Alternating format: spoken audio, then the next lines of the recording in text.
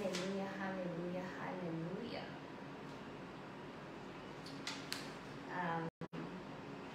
Wahamusha, a very happy, wonderful, blessed New Year to you and your household. Hallelujah. Kindly do indicate if you can hear me properly. Do indicate if you can hear me properly, and do share with a friend that we are live to give you the word of the Lord. Today I'm not able to see your comments because I do not have the device close by. So I'm going to trust that I will be given an indication by my team that you can hear me properly. Hallelujah. Do indicate if you can hear me properly before we begin the word of the Lord that we have for you today. Hallelujah. We do apologize for what happened on the 1st, on New Year's Eve. It was beyond our control at the time. There was a problem with internet and with connection, but we do trust that those of you that were able to go back to the word, even though it was a bit inconvenient, we had a lot of cutouts, but I do trust that you were able to follow through with the fullness of that word, because today I'm not going to be able to go through that word again, even though it's a very important word that encapsulates the fullness of what God is doing in this very season.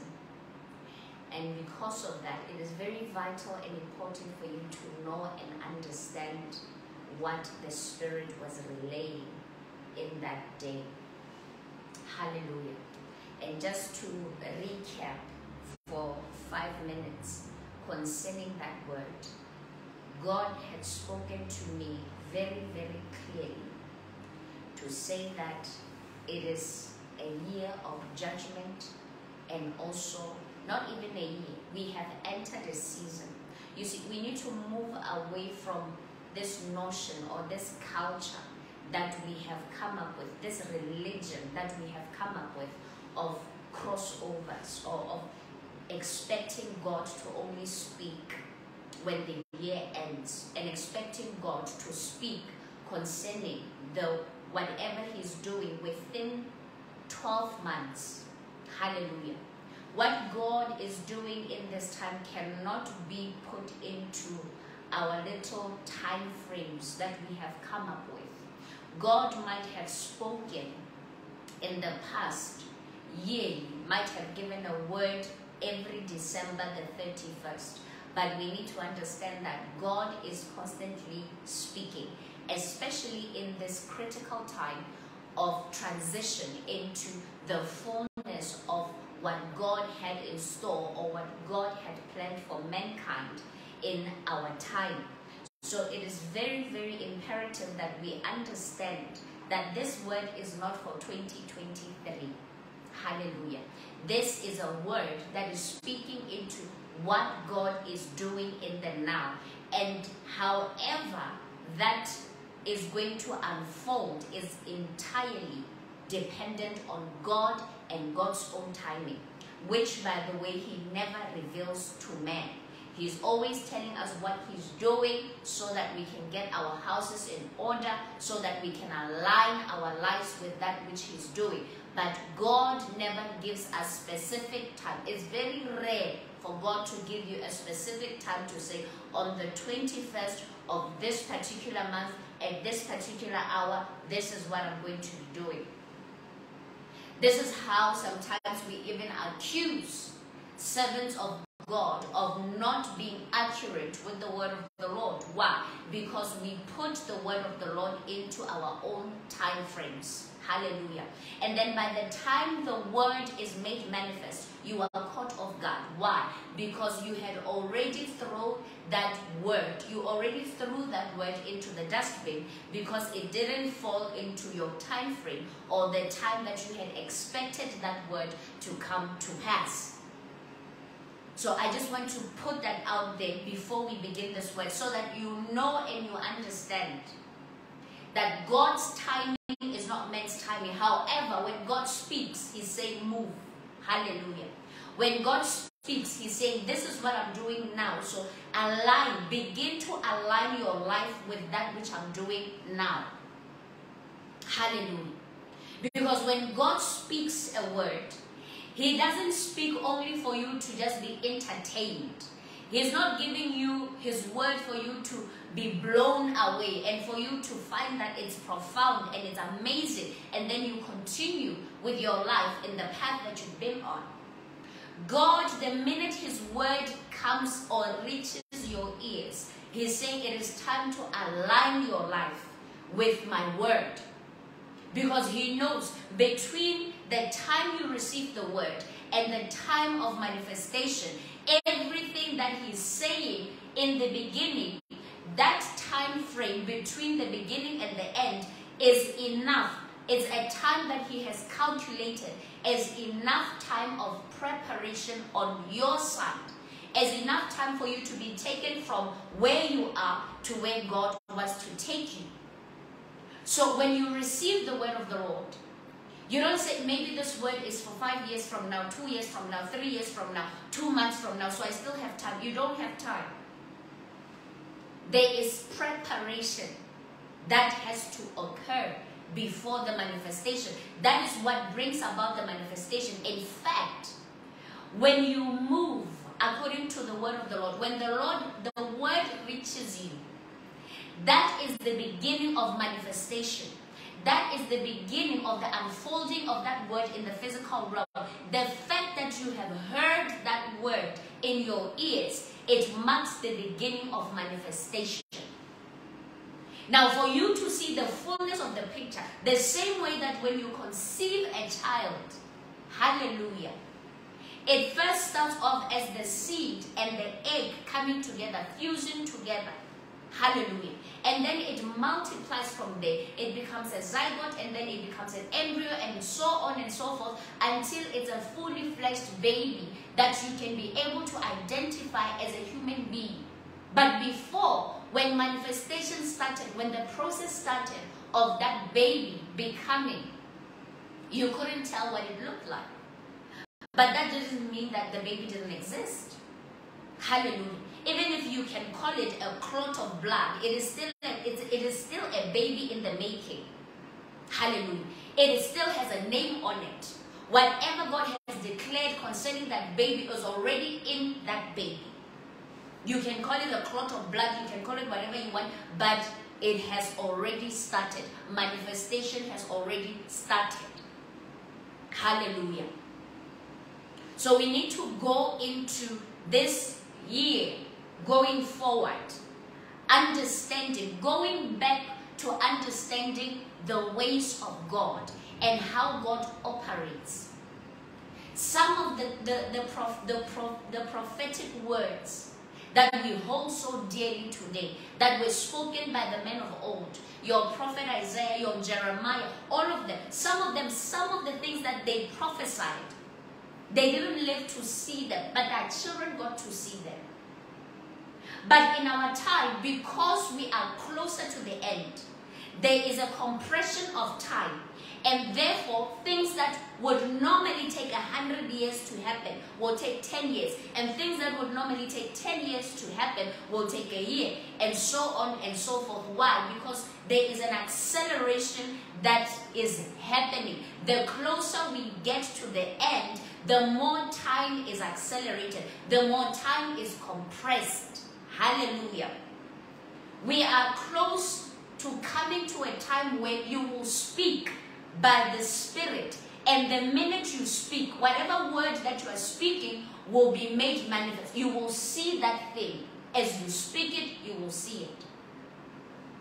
That is the time that we're coming into. Does it mean that we are more powerful than those prophets? No. It's timing. Hallelujah. It is timing. And because we're in a time of fullness, there is acceleration. There is the magnitude of what God is doing is bigger than anything we've ever seen. That is why they wanted, they yearned to be part of what God is doing in our time. We look back at what they did, the exploits they were able to do, and we wonder, why would they want to be part of this generation that is so powerless? It's because you have not yet seen what is about to happen.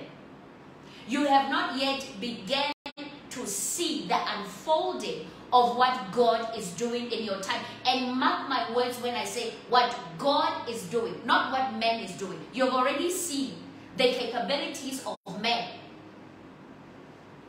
Because for the longest time, it has been man who has been trying with his own effort. It has been man with his own toiling.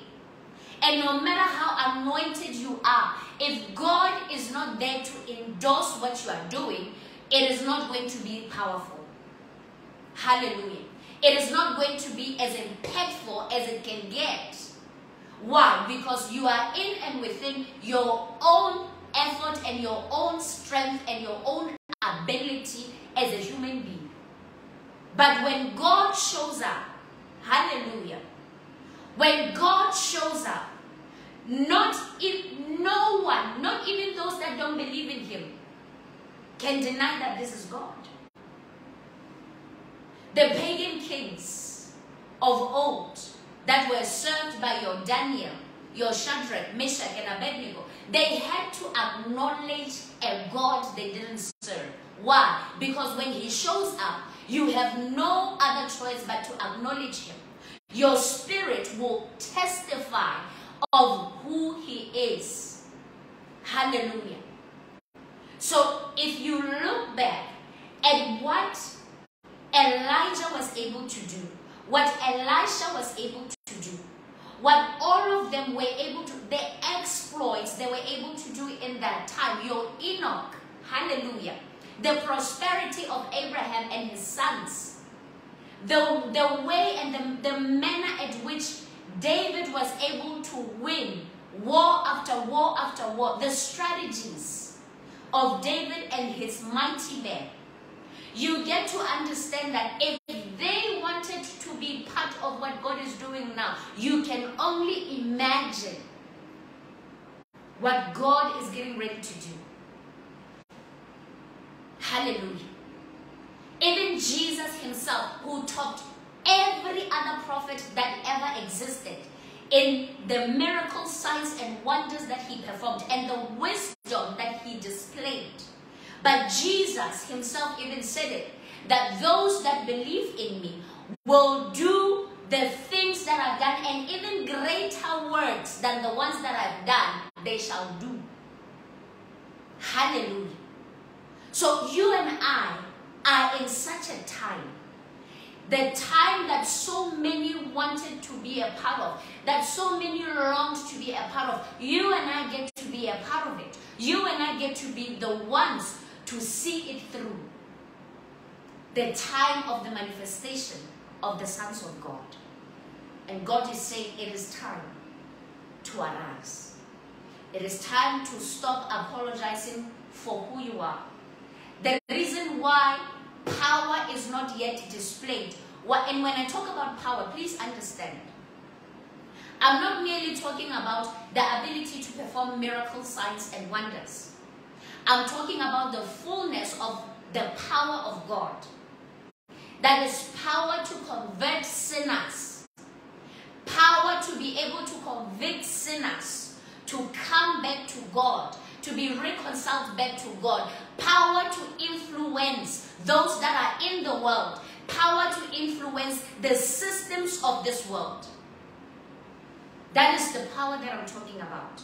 The power to be able to take the kingdoms of this world and make them part of the kingdom of our God. That is the power that I'm talking about. The power to be able to pull down strongholds and to pull down principalities, powers, and authorities and have them under our feet so that we can finally be the head and not the tail.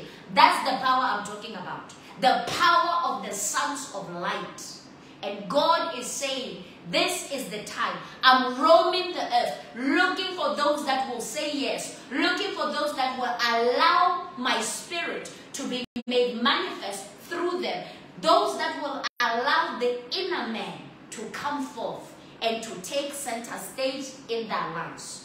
Those are the individuals I'm looking for. Those are the individuals that will actualize the word that was spoken, that the latter glory shall be greater than the former glory. Hallelujah. Now, we need to understand something. The church has suffered violence for the longest time. The church has suffered violence for the longest time.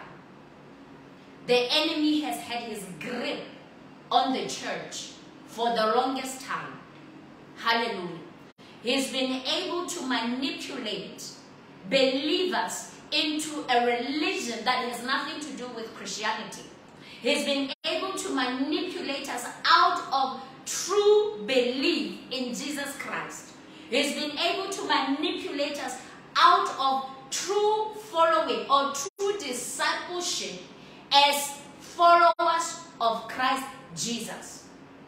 He's been able to tempt us with the culture of the world as opposed to the ways of our God, to a point where we cannot even tell the difference between the world and the church.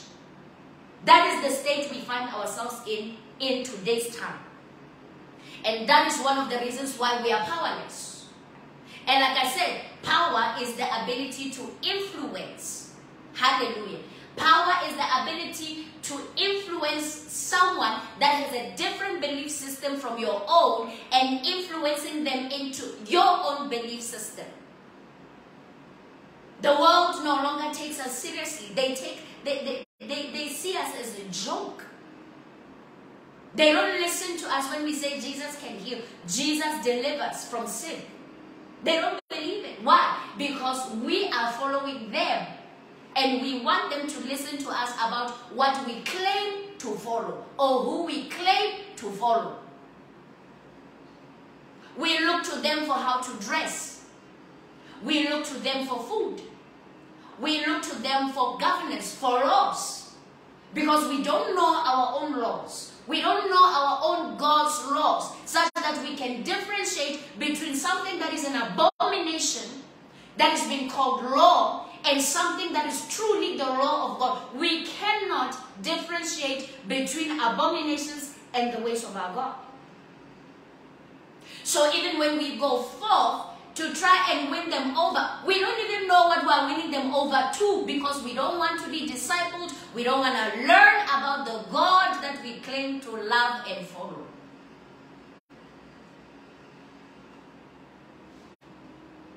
And we also lack evidence that we are sons of God. Why? Because there is something that stands between the evidence of inheritance and you. And that is what?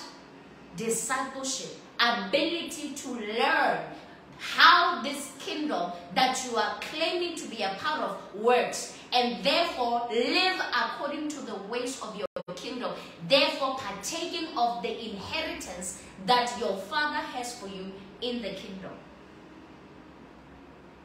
But God says enough is enough. Enough is enough of this mediocrity. God is calling forth men and women who are ready to take up the gospel, who are ready to live for Jesus, unapologetically so, live for Jesus Christ. Men and women who want to know Him, who don't just want what He has, but want to know Him, and therefore will be able to access what He has because they want to know Him. They love Him enough to want to know the God or the source of that blessing. Hallelujah. They don't only want the blessing without the source or the knowledge of the source, so that they can be able to what? To use that blessing according to what is intended by the source. God is looking for mature believers that he can entrust in this time with serious resources. Why? Because the time has now come for the church to take center stage in governance. When he instructed me to blow the horn on the 31st, on the 1st at midnight, he said, we have come into a time of heaven on earth. And the way he explained it, he said, this is how, because you need to understand something about 12. 12 is the number of governance. And 12 is the number of governance or heavenly governance. Why? Because 12, the other 12 represents governance in heaven, and the other 12 represents governance on earth. So when it's 12, it means what? Heaven and earth are synchronized in governance. Hallelujah. And therefore, that is why the Lord said, as it was being blown, he was anointing and sending forth kings of this hour. And because the positions of kingship are in the enemy's camp, he's looking for radical. And when I say radical, I don't mean physically radical. I mean spiritually radical believers that have been earmarked, or that have blue blood, that have been earmarked for kingship and rulership in this time.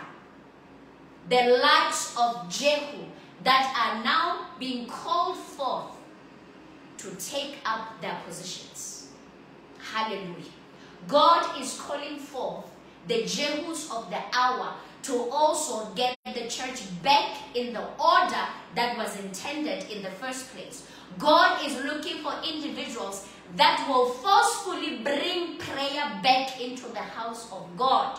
Individuals that are not afraid to pray and allow the Spirit of God to pray through them without being conscious of their environment. Therefore, allowing the Spirit to send forth the holy fire of the Lord that will be able to engulf everything and anything that is profane in the house of the Lord. Individuals that will allow the Spirit to take them over so much that the Spirit will be able to collaborate with the heavenly angels, the holy angels that have been released in this hour to set things in order. Individuals that will not be afraid to speak, thus saith the Lord, in government, in the parliament, in all these places, even in your boardrooms, where they want to pass laws, regulations that are an abomination to your God. Ability to stand boldly and allow the Spirit to speak through you, who is superior to everyone in that room, including the CEO. You see, the problem is when it's you. If it was you who was going to speak, you have no authority. You have no power. So it would be an insult to them. And it wouldn't bring about conviction, or it wouldn't even shift things in that atmosphere, however way God wants to shift them. Because sometimes the shift will mean the CEO getting fired. Sometimes the shift would mean the CEO repenting and then starting to listen to you and promoting you to a place of counsel. But either way, the ways of our God will be what? Will be established in that place. The enemy tells you, keep quiet. If you speak, it is the end of you. Knowing very well that your number one weapon is the spoken word of the Lord. It's the word that shuts down everything that is of the enemy. It is the word of God. When it's been spoken, that comes with authority to shift atmospheres.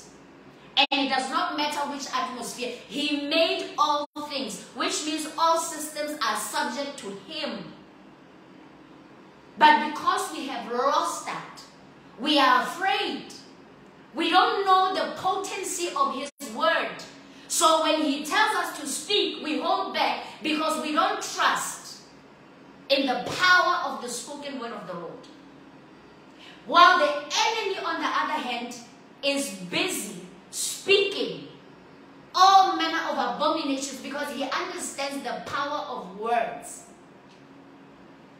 And he knows the only word that can shut down his word is the word of the Lord. And as long as I make them afraid and I keep them quiet, nothing will change and I will stay in power. But God says enough. Jehu'S are rising in this hour. Whether you like it or not, they're rising. Those that will not yield to religion.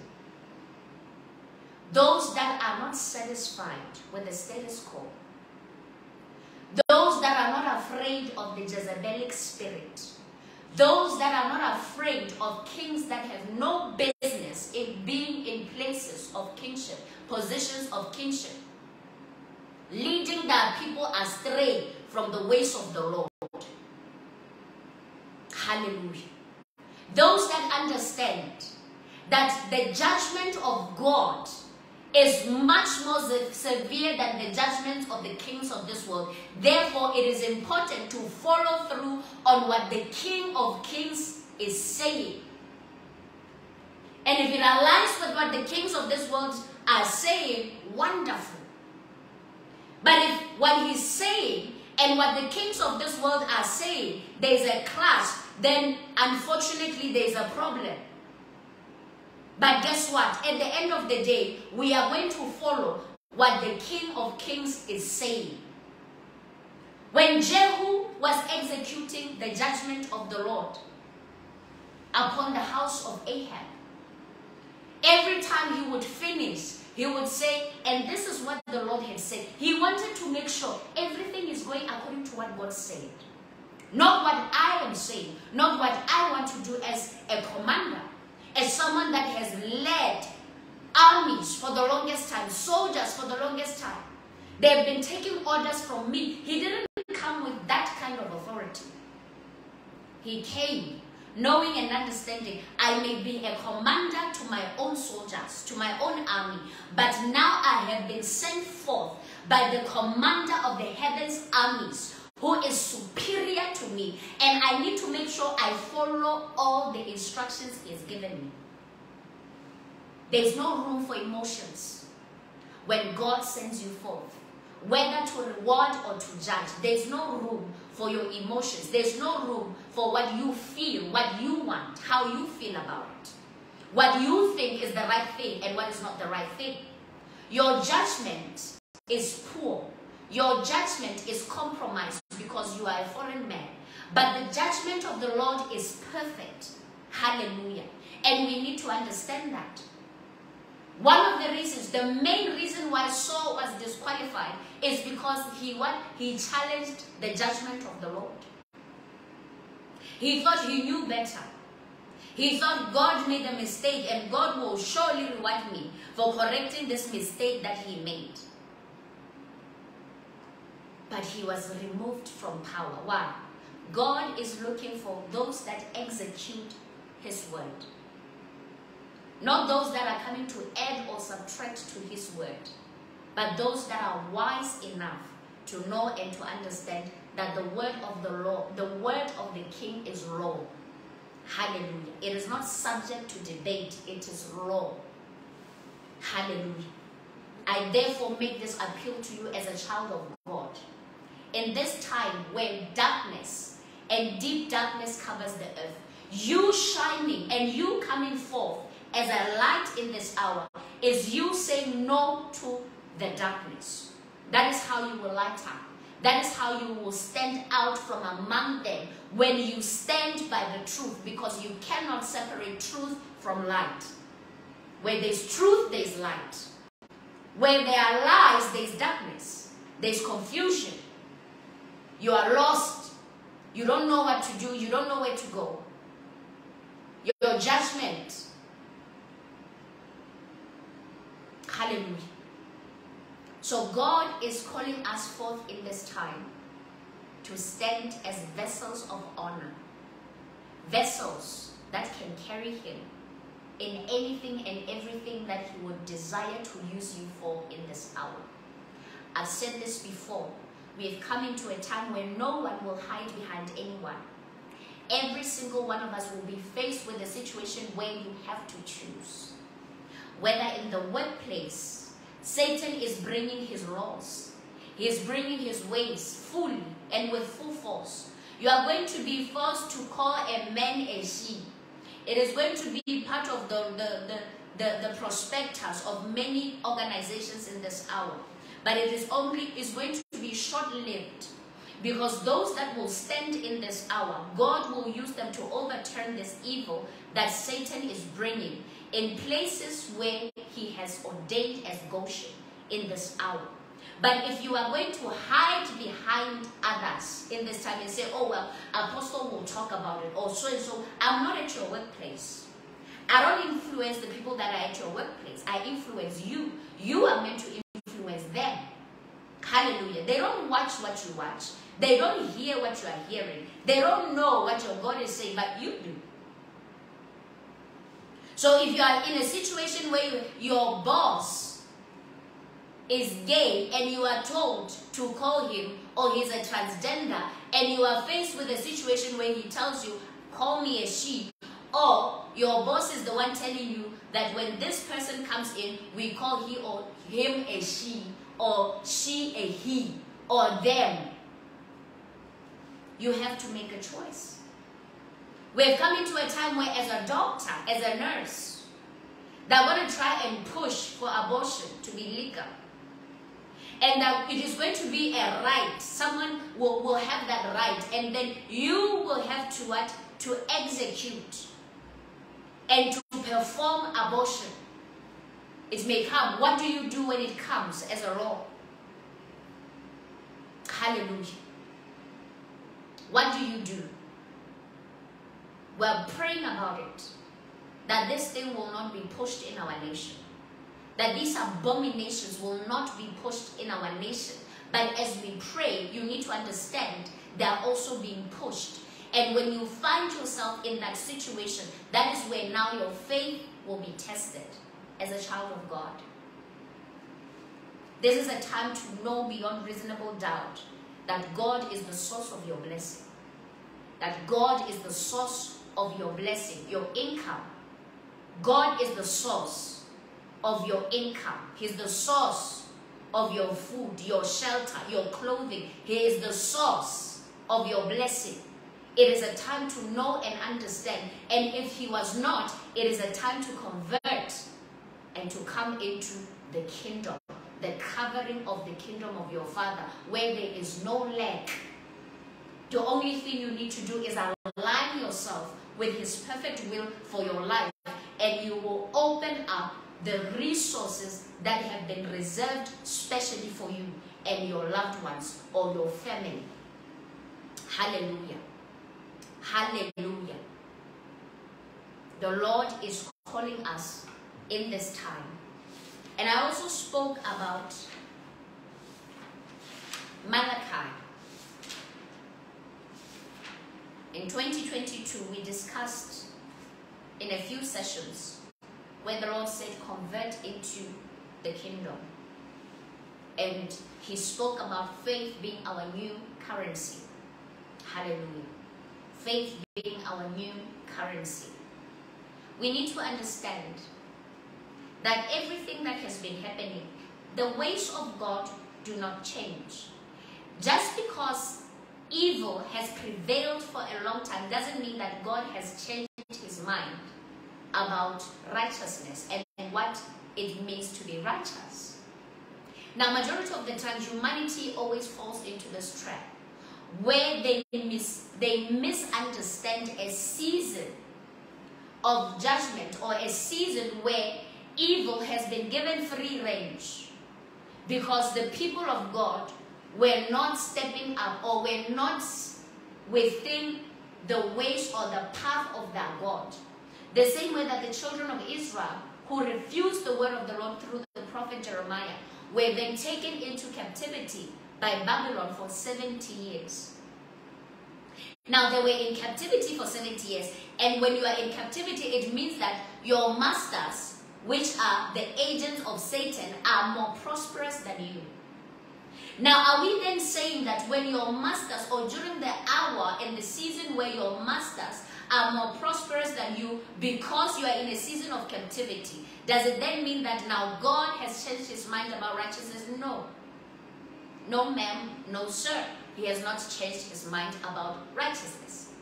In fact, during a time of captivity, that is a time where you need to get your house in order. Because captivity is not there forever. Captivity is there for a season. Hallelujah. And in our time, the Lord said, look to the time where the queen is taken away.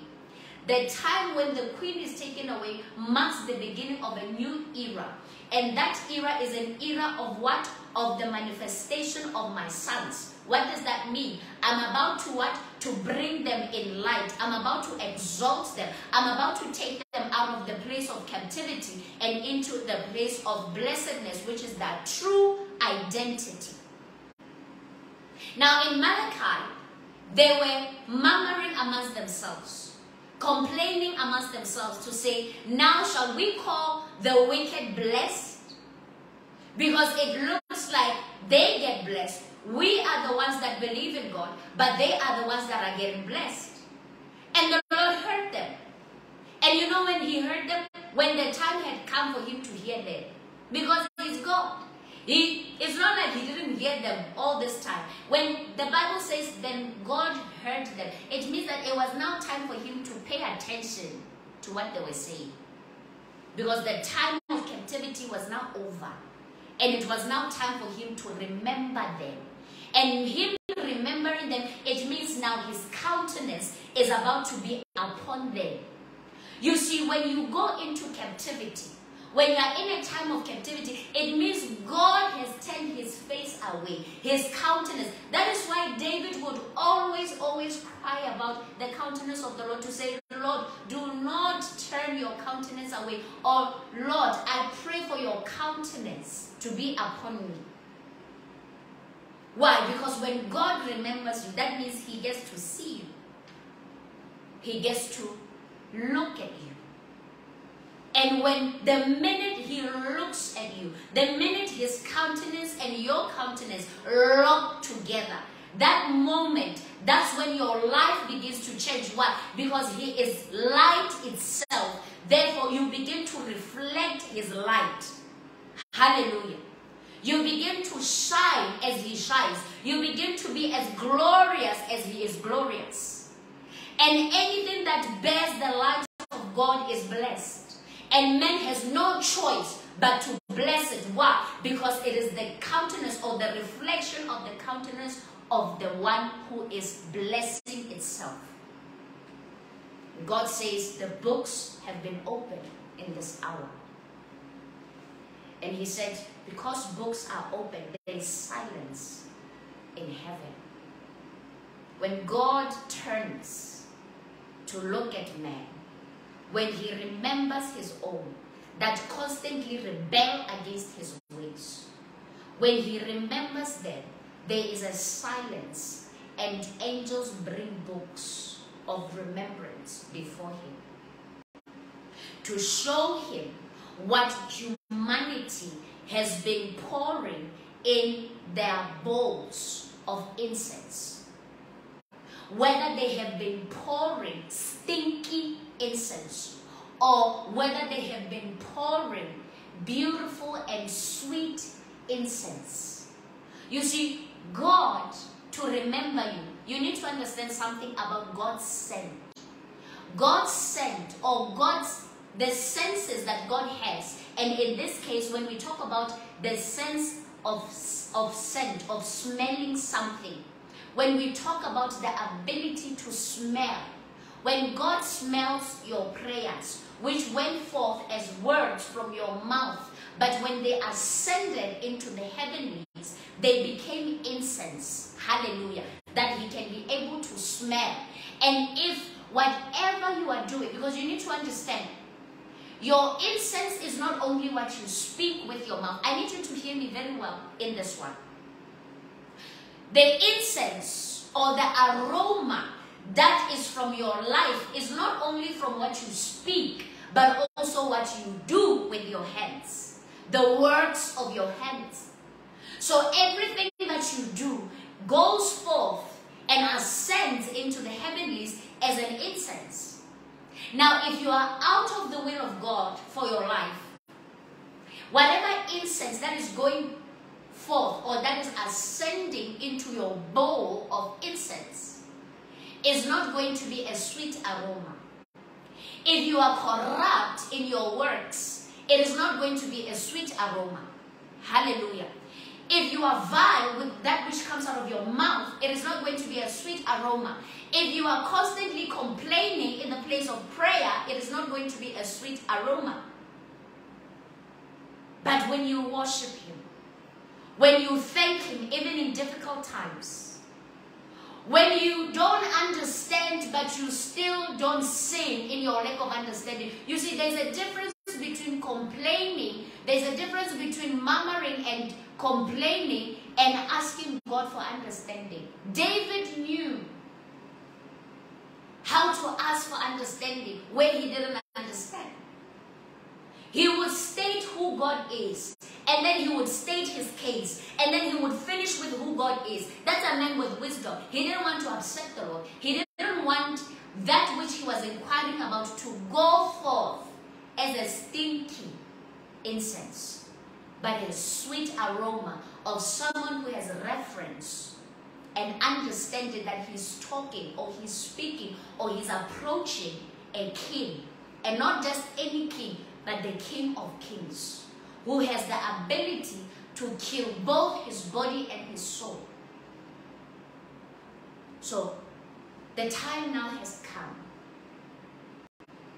where the books are being opened, and according to the aroma you have sent forth into the heavenlies, you are going to receive an outpouring of the results of what you have poured into that bowl. You see, you cannot blame anyone for what is coming in your life in this season, because you are the one that sent it forth.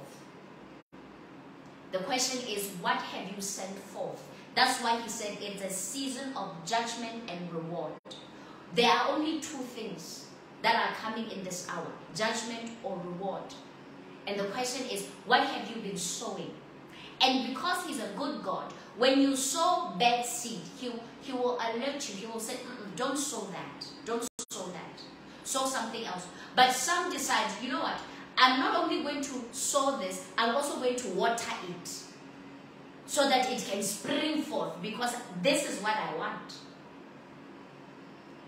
But because you've been given the choice, the freedom of choice, that's something that God can never take away from you.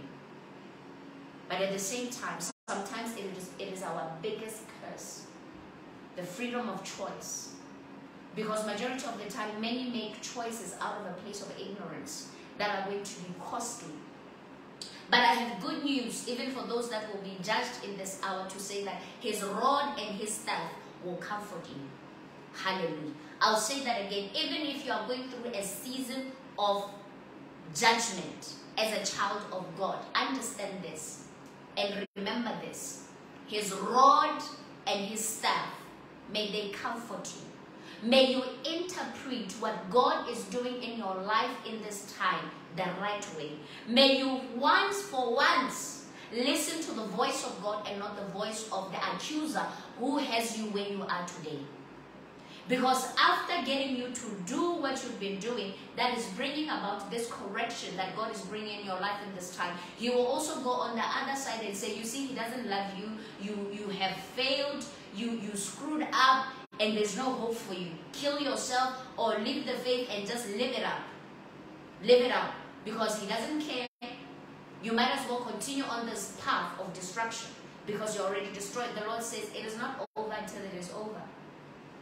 And as long as you have breath in you, you can still make amends. You can still change your life.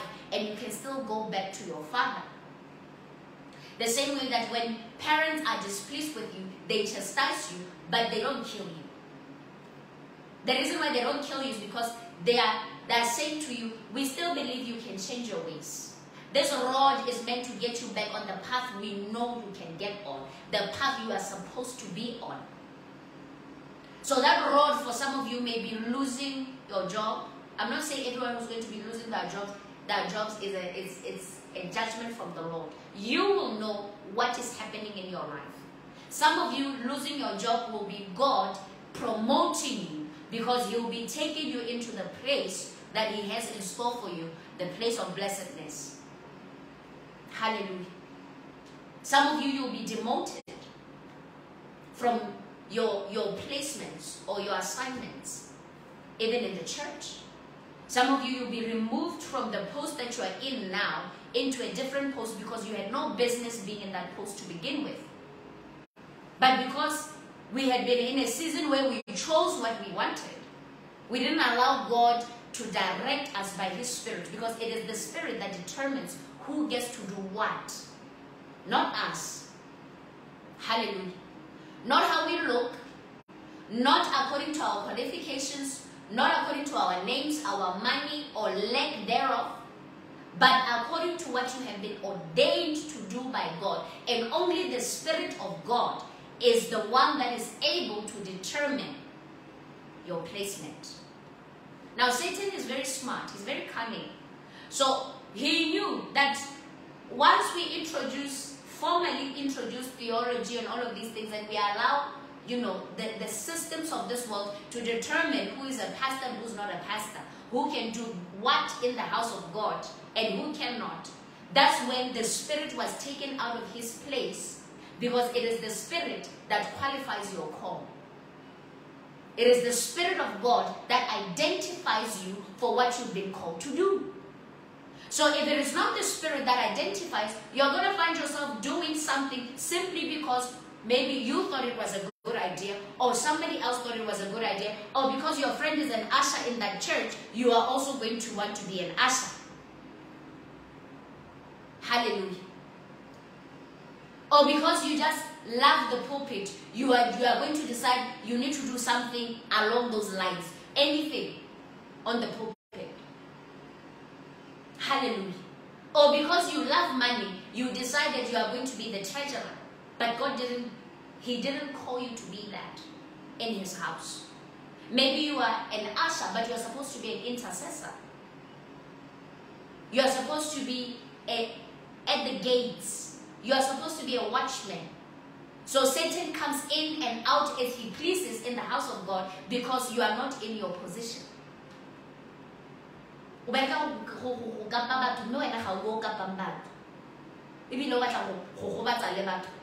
Because it's not your place. When you have to place them, you don't have the wisdom of how to get them to sit where they're supposed to sit without them getting in your nerves. Why? It's not your place. There's no grace for it because it's not what you've been called to do. You slip your way into the highest position in your workplace, and then you cost not only that company but also the people around you in that company, because you are not supposed to be there. You are supposed to be doing something else. But you allowed the enemy to use you to get into positions that you have no business being in. Hallelujah. You have used blackmail and extortion to get into high positions that you have no business being in.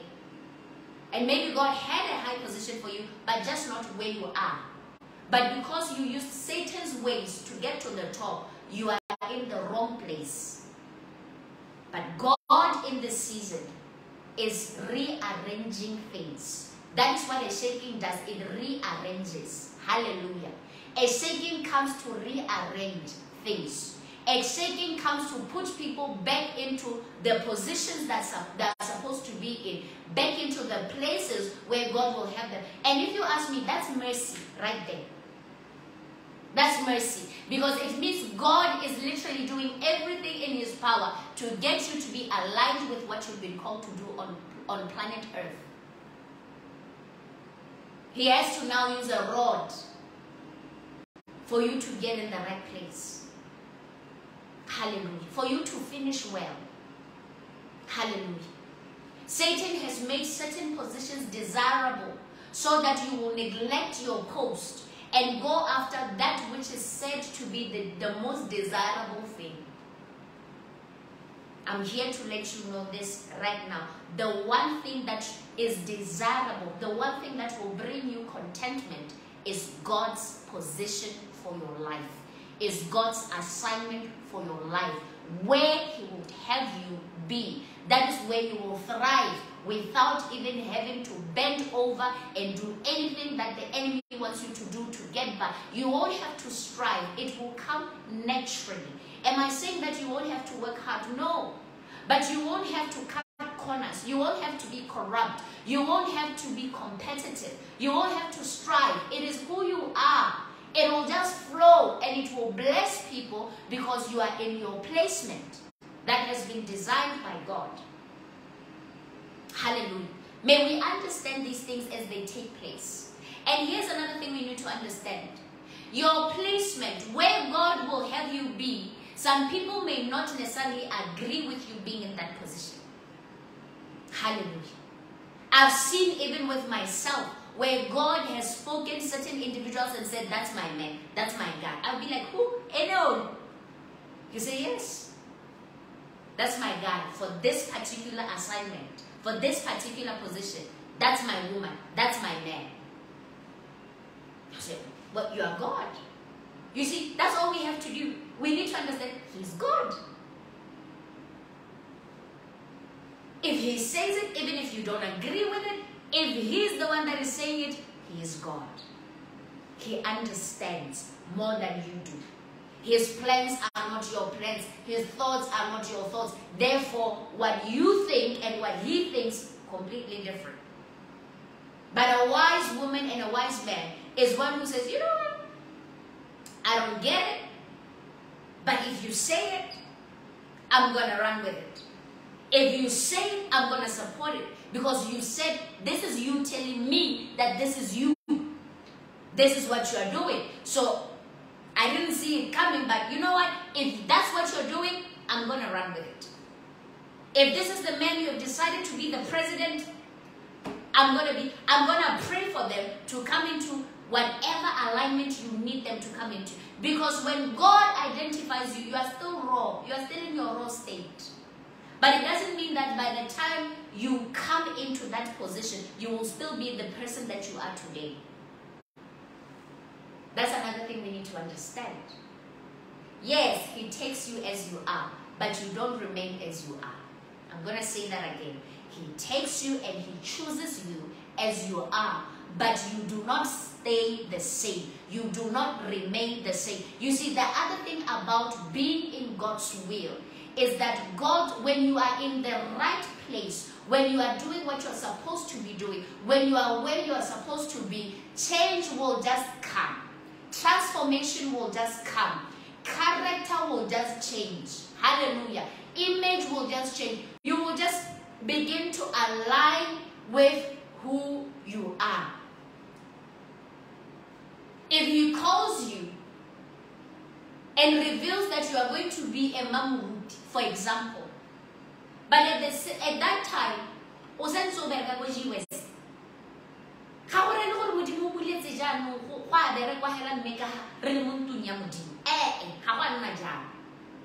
Did He call you as you were? Yes, He called you and you were a prostitute. But you don't remain a prostitute. It means He's saying, this is not who you are. And I'm going to bring out the real you that is going to be what? That is going to be directly aligned or synchronized with my spoken word over your life. Which means when we know that it is God, we are going to be shocked at the woman that you've become simply because now you no longer look like a prostitute. You no longer act like a prostitute. But now you are exactly what God said you are.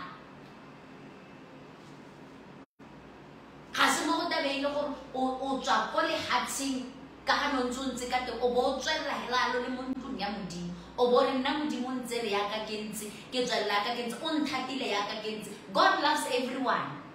Let me just tell you that. God loves everyone.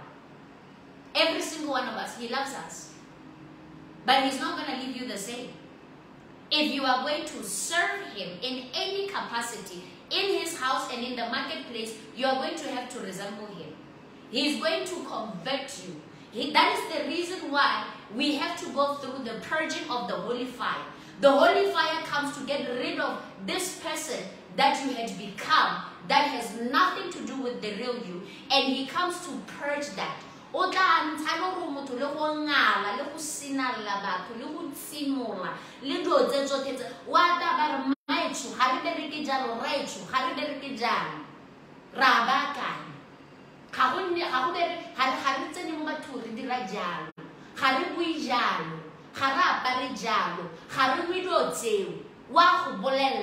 That is what the holy fire comes to do, to purge you for that which he has called you to be.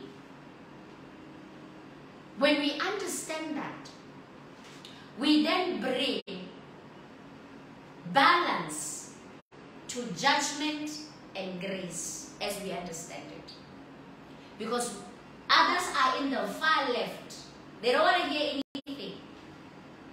If you are coming from the world and you are still struggling with some things, 5 years, 7 years, I'm still struggling with this thing. Something is wrong and you need to confront it. I'm talking about new people who still don't know God. They are babies in the Lord. We cannot come harsh upon such people and tell them, you know,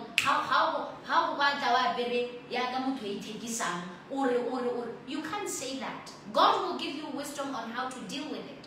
But if you are going to be in positions of leadership, whether in the house of God or outside, understand there is accountability and there is expectation from God on how you carry yourself.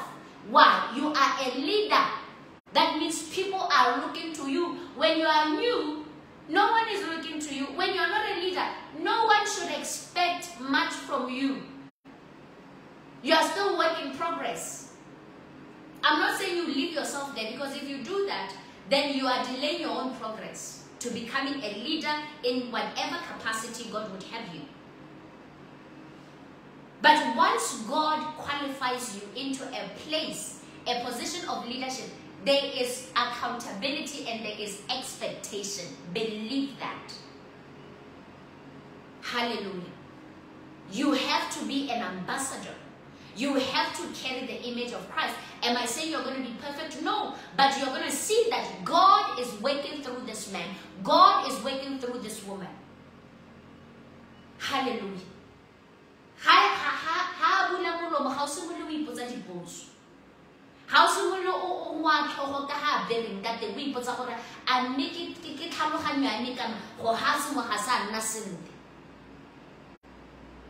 Because as a leader, you speak without speaking.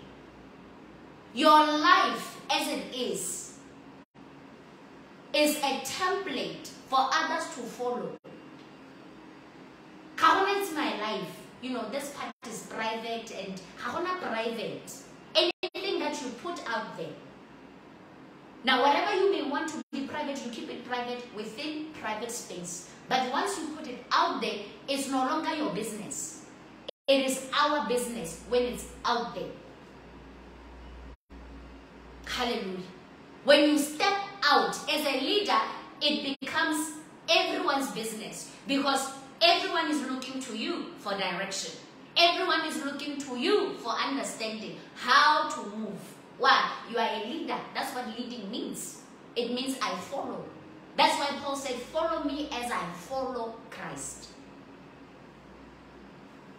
So you can't even say, well, it's none of their business what I do, because we are all called to follow Christ. Yes, but as a leader, you simply say, follow me as I follow Christ. We can't hide from it. It's what it is.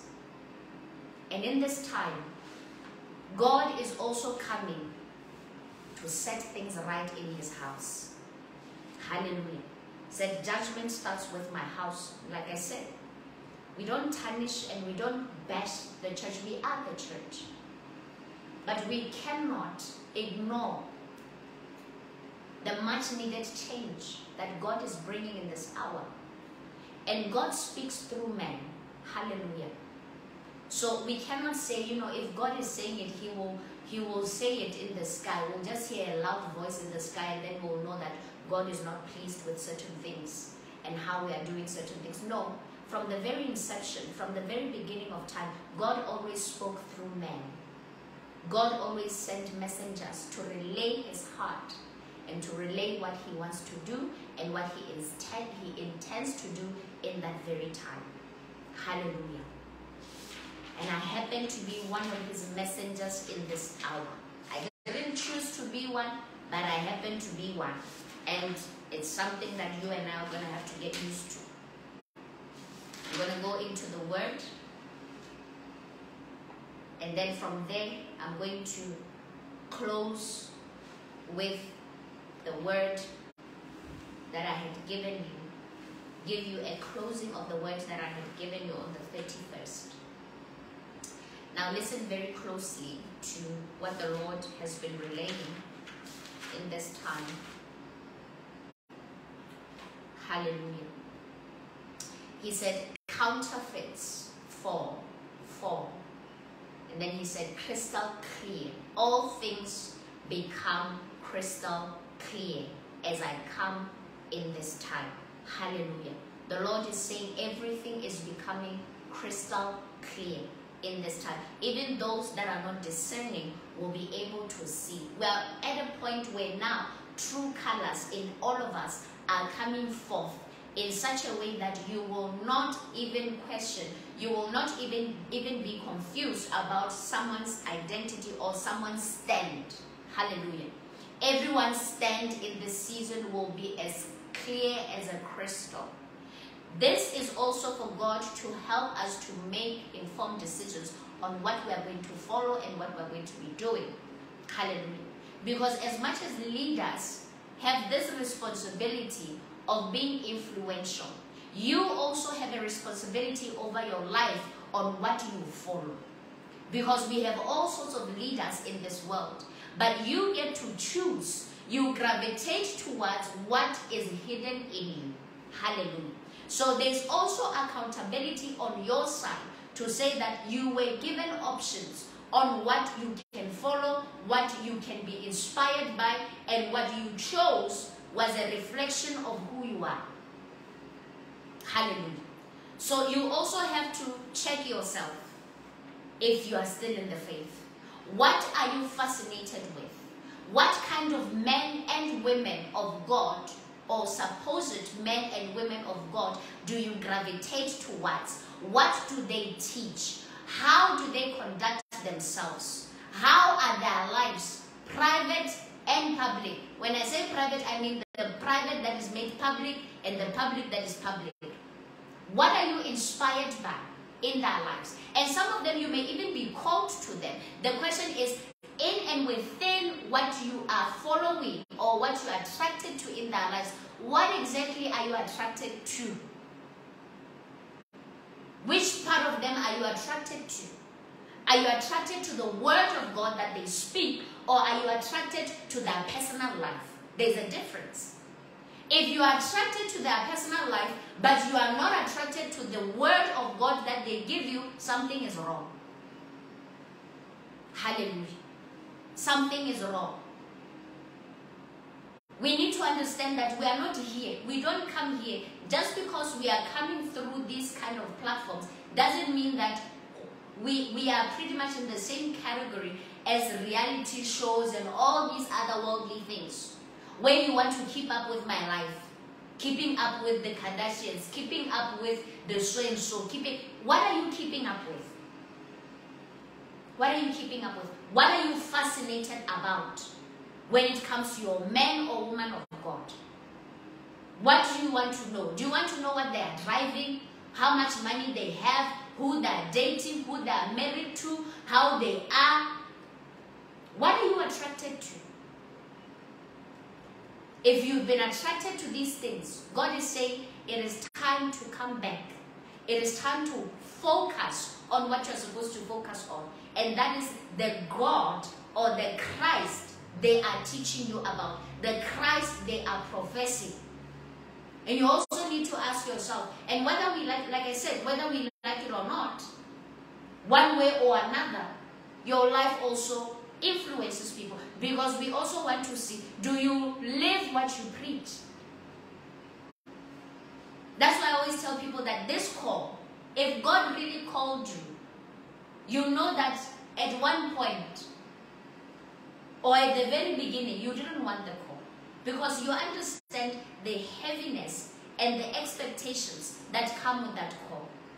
The accountability that come with this call. Hallelujah. It is not one of those things you just do to become famous or to be known or to be liked by people. In fact, when you are really doing what God has called you to do, most probably you are not going to have a lot of people liking you, because you're going to have to tell them the truth. You are the truth bearer. Hallelujah. But nonetheless, you love them with the love of God. And the love of God, there's no love beyond the love of God. Hallelujah. So you need to introspect. You need to be honest with yourself and see where you really are and how you are growing in the Lord. And ask yourself, wherever you are fellowshipping, are you growing in the wisdom of Jesus Christ? Are you growing in understanding the kingdom? Are you growing as a church in the ways of the Lord? Are you yearning more and more for Christ, or have you become cold and cold and cold? Are you lukewarm? How long have you been lukewarm? What's making you lukewarm? And what are you doing about it? Hallelujah. You need to look at all of these things in this season and make some informed decisions about your life. Hallelujah. The word continues. He said, manifestation. It's a time of manifestation. Do you not feel it? Feel the weightiness of my manifestation. Feel it. Hallelujah. Hallelujah. The Lord says, do you not see what I am doing in this time? Can you not perceive it? Do you not see the changes? Some people were, there was an old lady the other day I was conversing with, and I was asking her how, she spent her holidays. And she was like, Christmas ya gompieno ga se yone ya bogologolo, le New Year ga se yone. And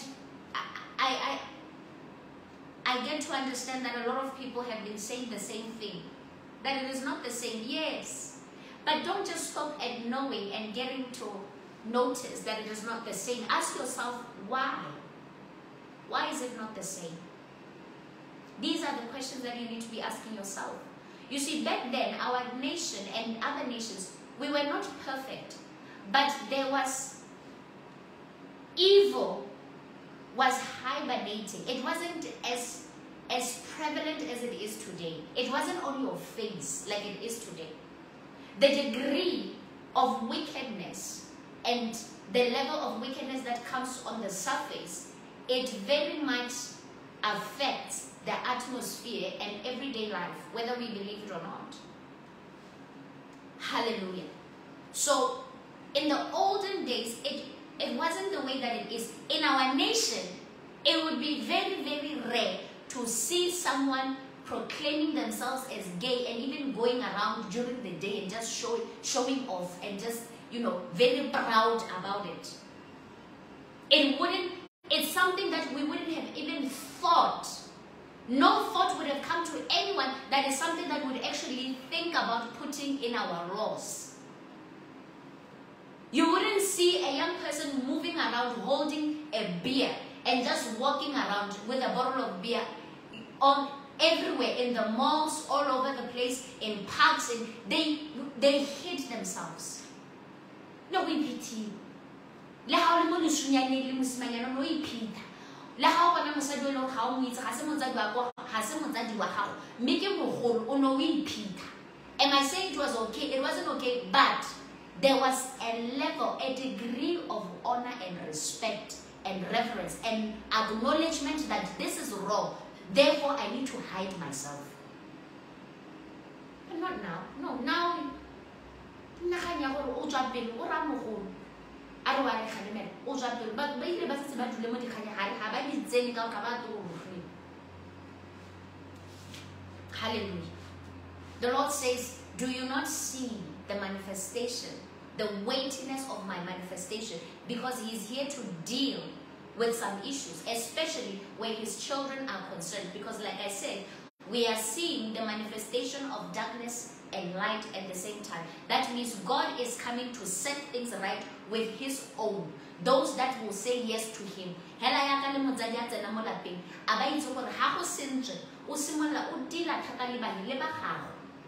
Hallelujah. Because there is hope there. Hallelujah. He goes on to say, vessels of dishonor, take a seat. Vessels of honor, arise. Speak. Arise.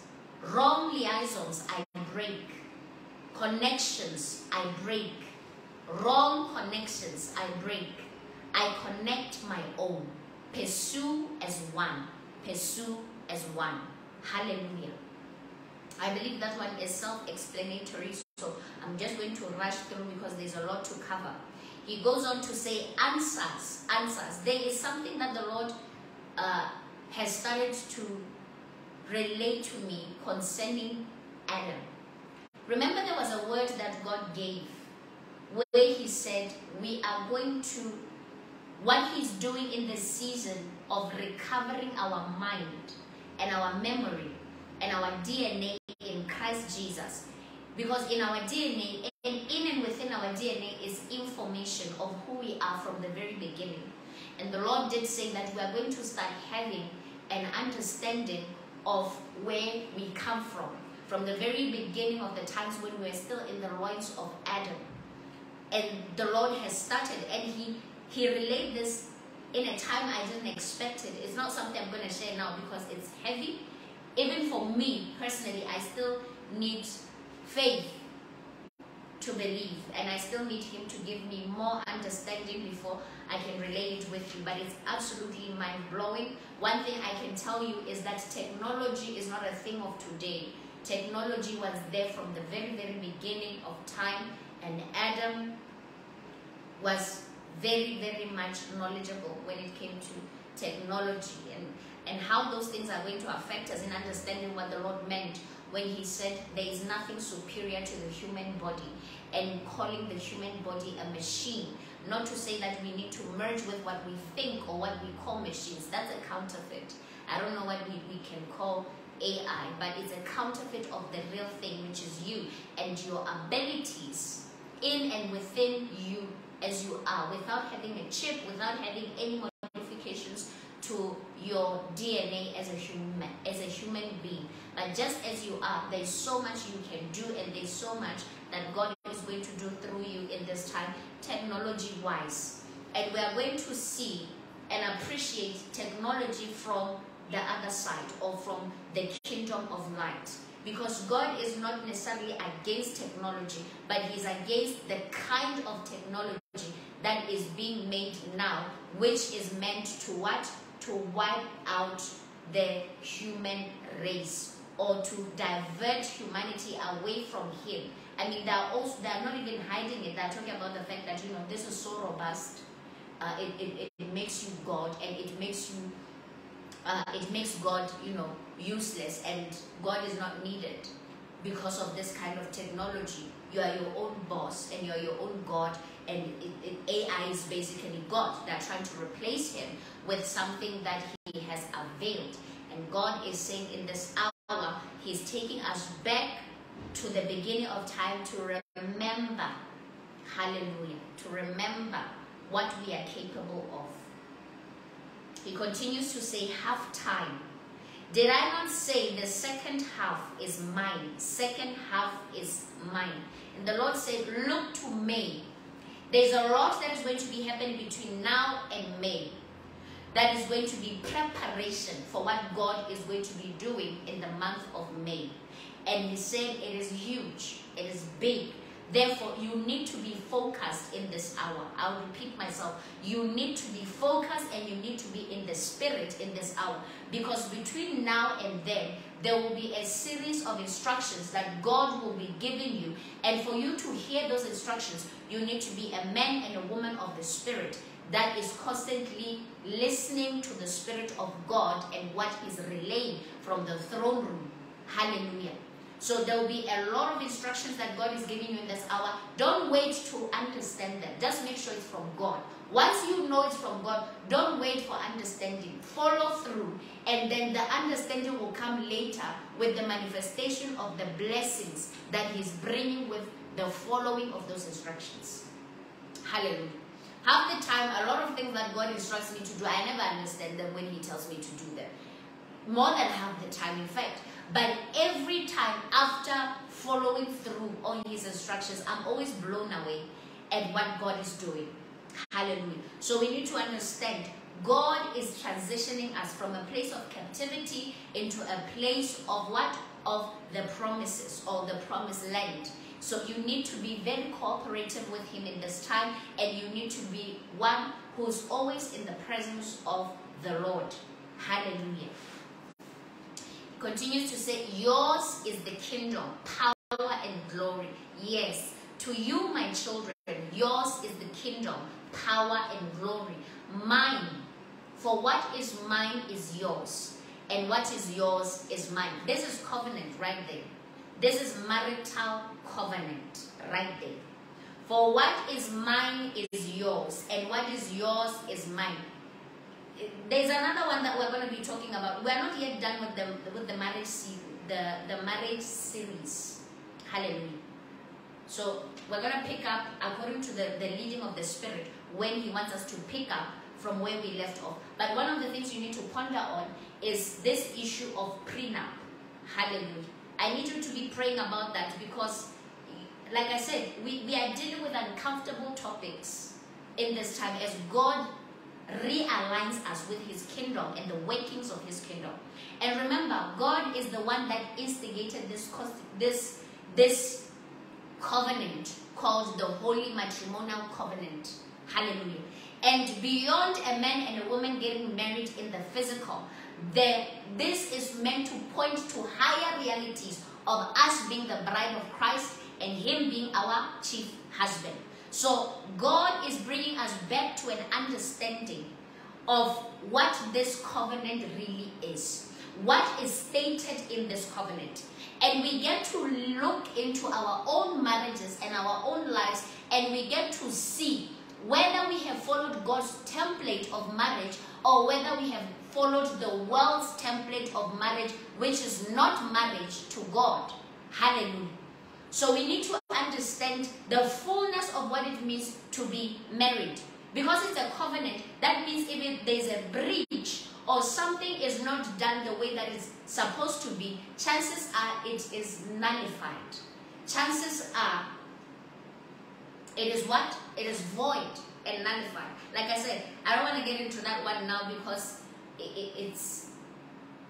it will require a lot of thinking, a lot of consideration into a lot of things, and I also want to make sure that I'm heard properly and you are not left with a lot of questions or understanding me the wrong way. But one thing I can tell you is that truth is going to shake a lot of things in this season. A lot of things.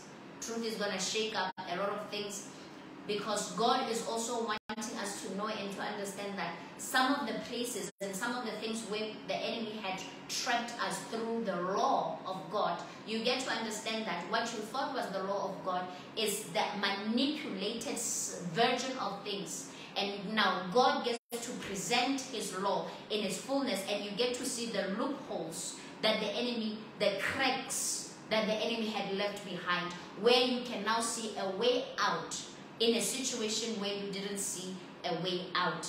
Hallelujah. So He said, mine, what is mine is yours, and what is yours is mine. Hallelujah. He continues to say, in other words, the Lord is saying, receive in this season. If you are part of His bride, if you are His own, He said, receive what is mine. My Father gave me the kingdom, the power, the glory. Therefore, you as my wife, You as my bride, receive it, because what's mine is yours and what's yours is mine. Therefore, be a partaker of what is mine. Be a partaker of the kingdom. Be a partaker of the power. Be a partaker of the glory. Why? Because you and I are one. Therefore, what is mine is yours and what is yours is mine.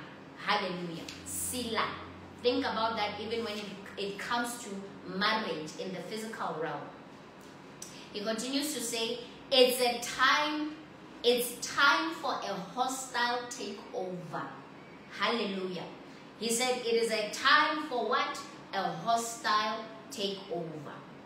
So we love the scripture a lot where it says the kingdom of God suffers violence and the violent take it by force.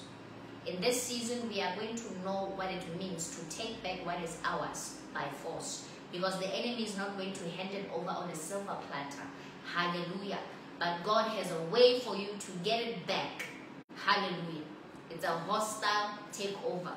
This term is also used in the marketplace. Hallelujah. It is also used in business. And we know that in business, in ideal circumstances, when there is a hostile takeover, it doesn't necessarily mean you go to the other company, you beat up the owner and the CEO and everybody else, and then you assume those positions, or you hold a gun, you hold them at gunpoint and you tell them to sign off that company and then you take it over. No, there are strategies that they use to take over a company, but you can tell when it's a hostile takeover because it means that those that have to give up the company didn't want to give up the company. Therefore, it was hostile how it was taken over. And the Lord is saying, in this time, the enemy never wants to give you what is yours. He will never. Don't try to negotiate with Satan, because he will never give it to you.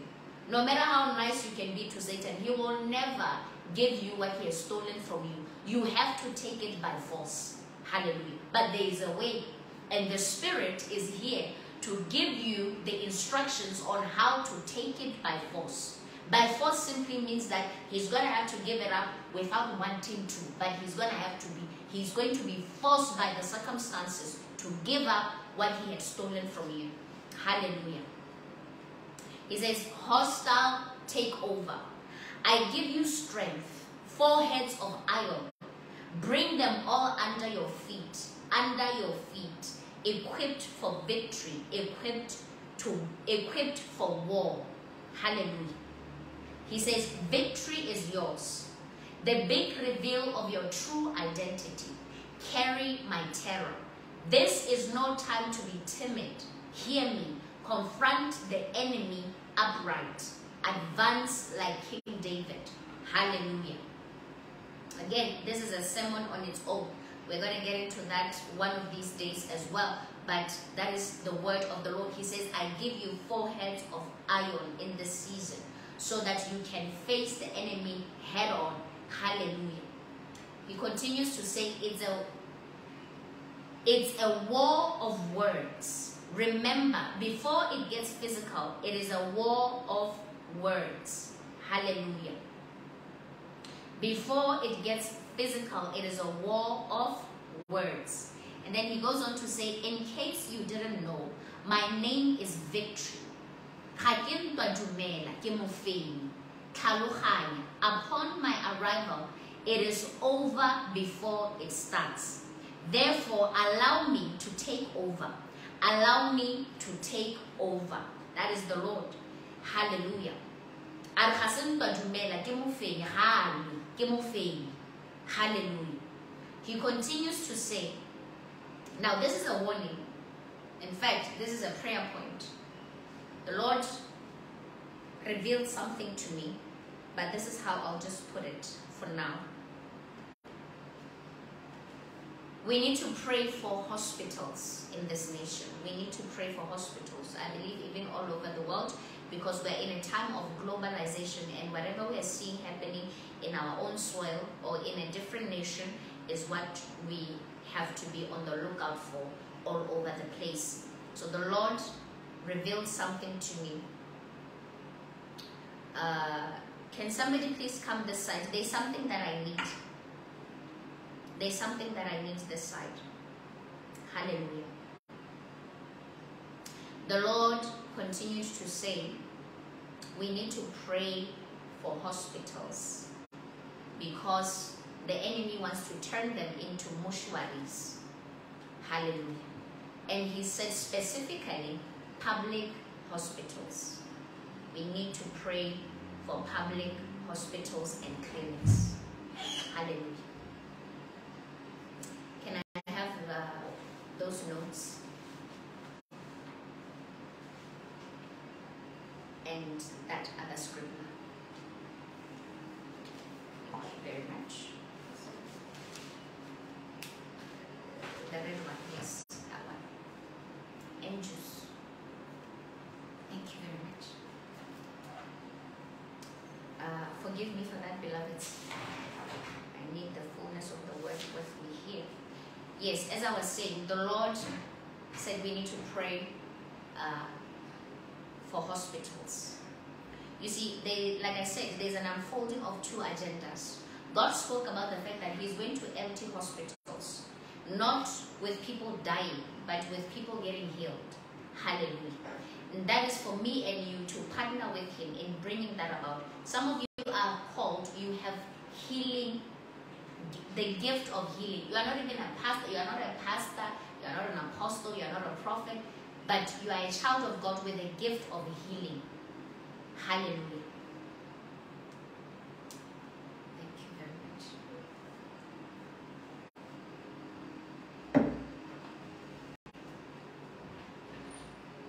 Like I said, you don't have any of the fivefold ministries. You are not called to any of them, but you have healing, the gift of healing, a serious gift of healing. And in this time, we're going to be praying for your gifts to come forth. Hallelujah. In this season, I'm going to be praying for your gifts to come forth because the Spirit of God is triggering your gifts because they're going to be needed. We cannot all be in the same places at the same time. So we need to understand, as soldiers of Christ, we are being called forth in this time to all be active wherever we are. Hallelujah. That is how God is going to put the brakes on what the enemy wants to do. That is how God is going to use you to save lives in this season. Some of you, all of you in this season, God is also heightening your sensitivity to knowledge or divine knowledge, so that even when you are sitting next to someone that is contemplating suicide, you will be able to know in and within yourself that this person is contemplating suicide, and God will be able to speak through you in order to save that life. Hallelujah. Or somebody is pregnant even when it's not showing and they are contemplating on committing abortion, and God will be able to give you the word of knowledge to know that this is what this person is planning to do. Speak to them. My wisdom will come forth and you will say the right things and they will keep the baby. Hallelujah. So you are needed in the field. And the field is everywhere you go. Anywhere you go is an opportunity for God to use you to save lives. Sometimes you'll be in a place and God will tell you, this person doesn't have food at their house. That's your seed to me. You are giving it to me. You are provoking increase. Give them the little that you have. I'll give you the much that I have as your God. And that would have been the one thing that will show that person that indeed God exists. God saw them and God used you to help them in a time of need, even when they didn't say anything. How did they know my situation? It can only be God. See, that's the one thing I've seen. Anytime I obey God in giving, and you can tell that this person doesn't go to church, they never talk about God, they know nothing about. The minute it's a giving that is propelled by God, they will start to glorify God. Before they can say thank you to you, they will glorify God for whatever that you gave them. Because they can understand this is from God. That spirit man knows this is from God to me. It's not from this woman, but this is from God Himself to me. God saw me, or God sees me. Hallelujah. So we need to understand that about this season and about what God is doing in our lives in this very time. Like I said, many of you are going to be activated in the gift of healing because it is going to be needed. And while we're still in this one concerning healing, I need you to identify people that have taken the vaccine and pray with those people. Because the effects of some of them has already started. All over the world, people are being reported to people are dropping dead. All over the world. People are just dropping dead all over the world. But it doesn't have to be the case. I know a lot of people I've prayed with, and it wasn't a special prayer. And when I say special, I mean it wasn't, a prayer that needed for us to fast first or to pray for hours and hours and hours. It just needed our hearts to be connected to what we are saying. I know a lot of people that have taken the jab that I've prayed with, and that, ask for forgiveness for their ignorance, for taking it ignorantly. And God has healed their bodies. They took communion and God has healed their bodies. And whatever effect, you see, once you understand the power of communion, you will understand what it does in your body. No matter the alterations that the enemy has done in your body, God can reverse it. Hallelujah. And it doesn't have to go too far. God can reverse it and your body can be set right. In what? In the DNA of Christ Jesus. Because when you drink his blood and you eat his flesh, you are saying, let my body take the likeness of the body of Christ. And Christ's body has no disease. It has no alterations of the DNA. Christ's DNA is God's DNA because he is God and he's a child of God. Therefore, when you take his DNA, by taking or partaking of his flesh and his blood and coming into covenant with him like that, that means that your body has divine immunity from whatever calamity that is going to befall planet Earth in this time. Whatever pathogen, there's nothing that has been designed that that Christ's body cannot take or cannot repel. If it's something that is not compatible with his body, it will be repelled. Why? Because his body is the fullness of the perfection of God himself. Therefore, nothing can come against it. It's like partaking or taking up the body of God himself. That means nothing. No disease can attach itself to you. No bioweapon can attach itself to you or can take you out. The only time you will be taken out is when your time on this earth is over and you have finished your assignment. Hallelujah. So if you're not in Christ and you have no intentions of coming into this kingdom, you better be scared.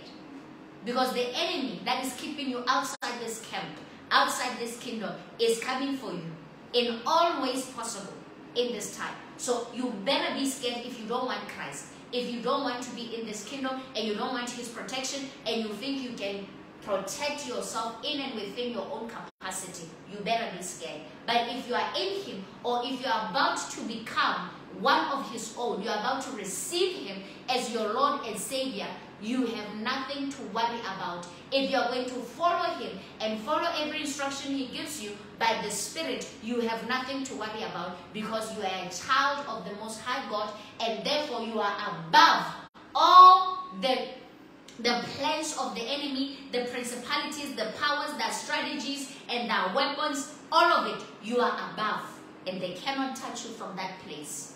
Hallelujah. The other day I saw a vision. Was it 2 weeks ago? And then before I saw the vision, I was just sitting down, and then I started to feel my chest feeling like it was being compressed, and I started to suffocate. And then after that, I felt a headache on my right side. It was a very, very painful headache. It went all the way to the back. And then it would just come and go, come and go. And I knew that God was communicating to me something that the enemy was releasing in this time. And so a few days ago, was it yesterday, I came into the knowledge and the understanding that there have been so many cases of people suffocating or people not being able to breathe as of late. And I believe the symptoms were similar to what I was feeling at the time. And the Lord said, there's something they have released in the air, in the atmosphere. But in the spirit realm, this is how I saw it. I saw a snake wrapping itself around a body. And then it started to squeeze and squeeze and squeeze. Remember that the enemy is a serpent. So what you see happening to your body in the physical is by reason of what is happening in the spiritual realm, what has been released in the spirit realm. They may do it, or the enemy may use individuals to carry it out in the physical realm, but where it matters the most, which is in the spirit realm, that is what I saw. The snake was now ensnaring itself and wrapping itself around a body, and then it began to squeeze. What was he doing? He was trying to snuff out life. And God is saying we need to speak and we need to pray. When God reveals, it means that it is game over when we speak against it. Hallelujah. If you just know what is happening on ground without having seen what is happening in the spirit realm, then it becomes difficult to defeat the enemy at a larger scale. You are going to deal with those issues from an individual level. Hallelujah. As the attacks come with different people, you're going to have to just cast out, and then they come again, cast out. But once you have seen what has been released in the spiritual realm, then as a body, collectively, we are able to shut it down. Hallelujah. And after that, I saw another snake at this church. It's a big church. I saw the snake coming into this church and just slithering its way by the entrance. It was just about to go into the entrance of this church, and this snake was black and white. It had these two stripes of black and white. And I believe when it comes to colors, with the past experiences I've had where God was showing me something about snakes, sometimes even when he was to warn me about certain individuals, I will see the snake with a certain color, and then the individual will come wearing those very colors. But I'm not saying in all seasons or in all occasions that is the case. You need to listen to the Spirit, and whether the Spirit is confirming what you saw or he's saying something completely different. Hallelujah. Sometimes that snake, the colors can represent an organization. It doesn't always refer to individuals. It can refer to an organization that the enemy is using at that time to come like a serpent against a people. So God is saying to us in this time, the enemy has released yet another serpentine spirit that is meant to snuff out the breath of life from humanity again. But the Lord is saying we have seen it and we have the power to shut it down before it spreads, or before it takes over, or before it has its grip on us the way that COVID did. God is saying we can shut it down. Hallelujah. So with this snake that I saw wanting to enter this church, and I believe that it was also representing the church as a whole, that there's something that the enemy wants to bring. And from, how we normally associate red and black, we know that the enemy, in cartoons and whatnot, when they want to depict Satan, they depict him with these two colors. Not that when you wear those colors, you are satanic. But in this particular instance, it's like this snake was symbolic of Satan wanting to come into the church in a different way once again. But I saw myself crushing the head of that snake before it entered the house of the Lord. And God is saying, us, the children of God, because in that dream or in that vision, our symbolic of the church or the bride of Christ is saying we have the power to crush serpents. We have the power to crush his head. You are the one that is called to crush his head. You are the seed that God has been talking about from the very beginning in Genesis. You are that seed, and you get to crush his head. Hallelujah. And God is saying, in this time that we are in, That is why he's calling you to the highest of places, so that instead of you being the one to suffocate, because you need to understand something. There is what we call in the atmosphere the snake line, where if you take a snake above that line, it starts to suffocate and it will die because it's not able to breathe above that line. But what do we see? We see that anytime when we are below that line, the enemy or the serpent is the one that is able to what? To suffocate us, because we are not of this world. And anytime we want to live like this world, we suffocate and we die. And God is saying, you have the ability to shut it down. Instead of him terrorizing you in his territory, take him to your territory where you will not be able to breathe.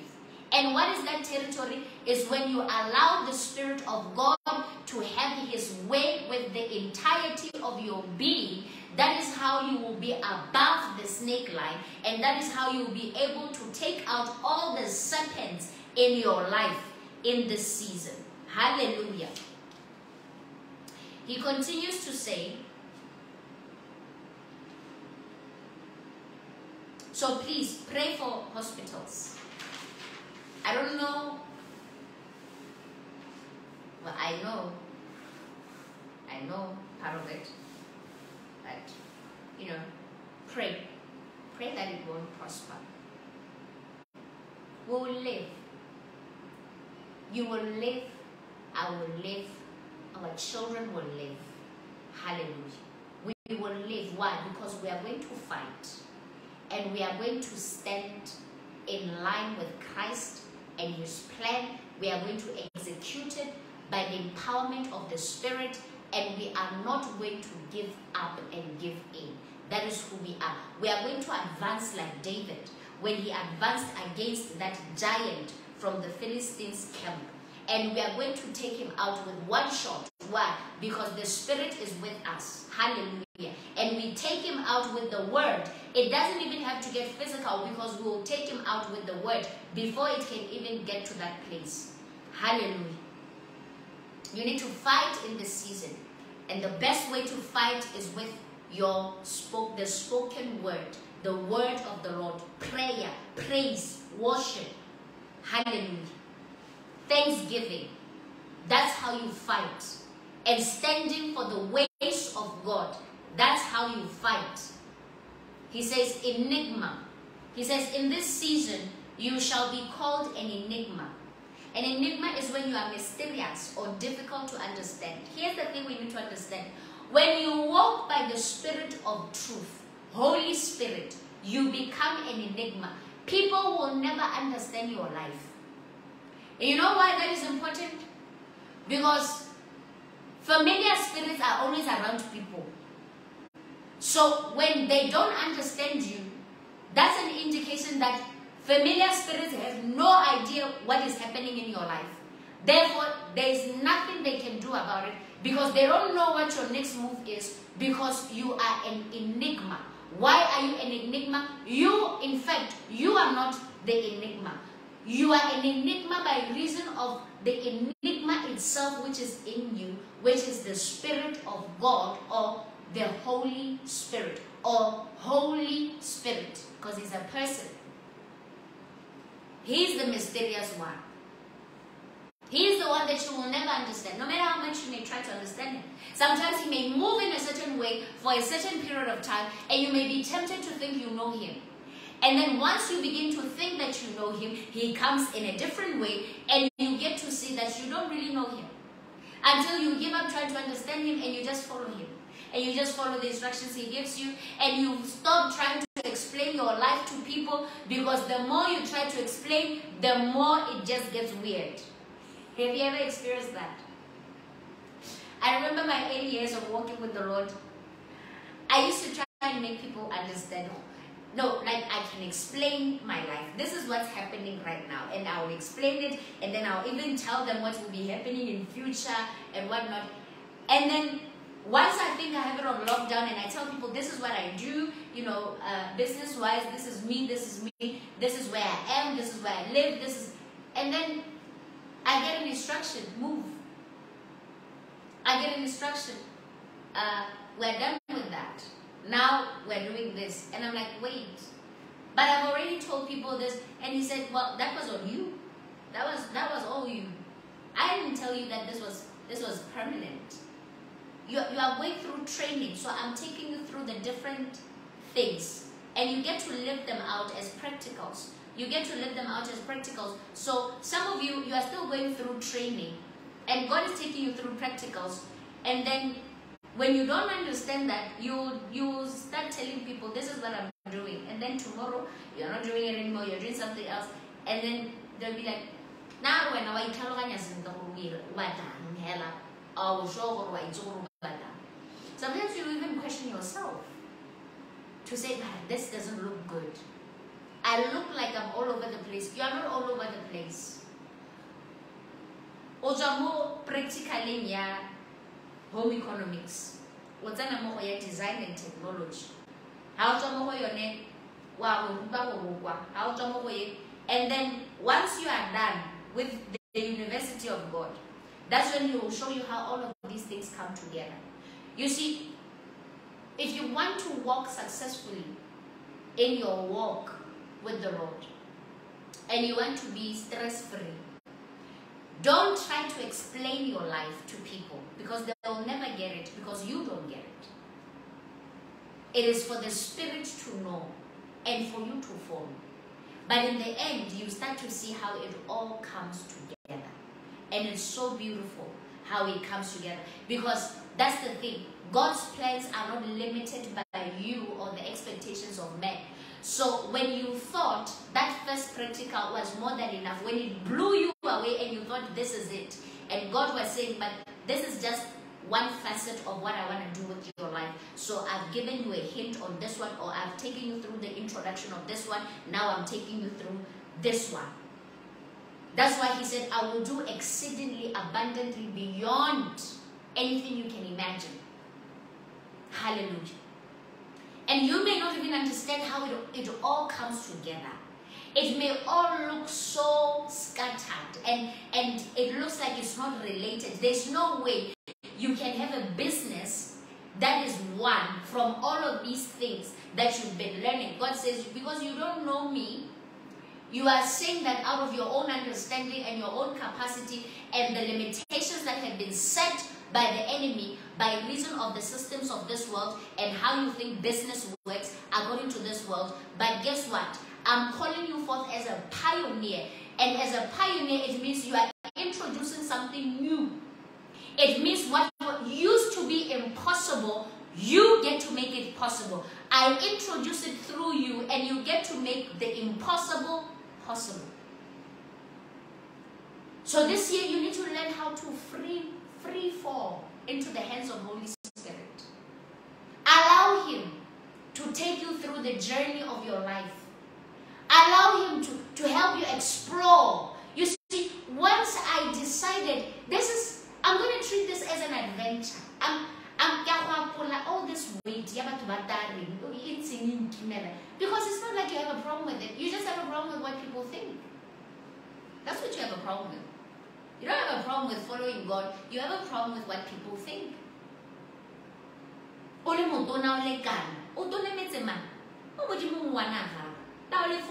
You are still in his university. That's between you and God. Enjoy your life, and you'll see strength will begin to come back to you. Because now you have taken off this huge garment, people's expectations, this and this, the environment's expectations, society's expectations, the systems of this world's expectation. What about God's expectation? What about that one? So, get ready to become an enigma. Get ready for people to say, I don't get you. I don't get her. I don't get him. Yes, it means you're on a good path. If they've already started saying that about you, you're on a good path. That means Holy Spirit has some degree of control over your life. You still need to give Him more control, but it's a good sign. Monitoring spirits are only able to monitor people who are predictable, people who are understandable. People that you can say, I know him, I know her. Those are the people that monitoring spirits have no problem monitoring and sabotaging. But if you move by the Spirit, who is like a wind, no one knows where he comes from or where he's going. But he's always on the move. Hallelujah. That's the thing. When it's God, no one can get it, but they can see that things are happening. But they don't get it, but they can see that things are happening. Why? It's a move. He's not stagnant. You can catch things that are stagnant, but the Spirit is not stagnant. Therefore, he's always on a move. So you can see there's movement, there's progress. May not be physical or financial progress for you, some of you at once, at first, but you can see there's progress. There's improvement in character. There's improvement in the way they carry themselves. There's improvement in this, but I just don't get them. There are certain areas I don't get, but the fruit is there, but I just don't understand where this fruit is coming from, because it looks like this person is all over the place. It is from the Spirit of God. Hallelujah. Goes on to say, lament for the wicked in this time. Full strength of my wrath upon the wicked in this time.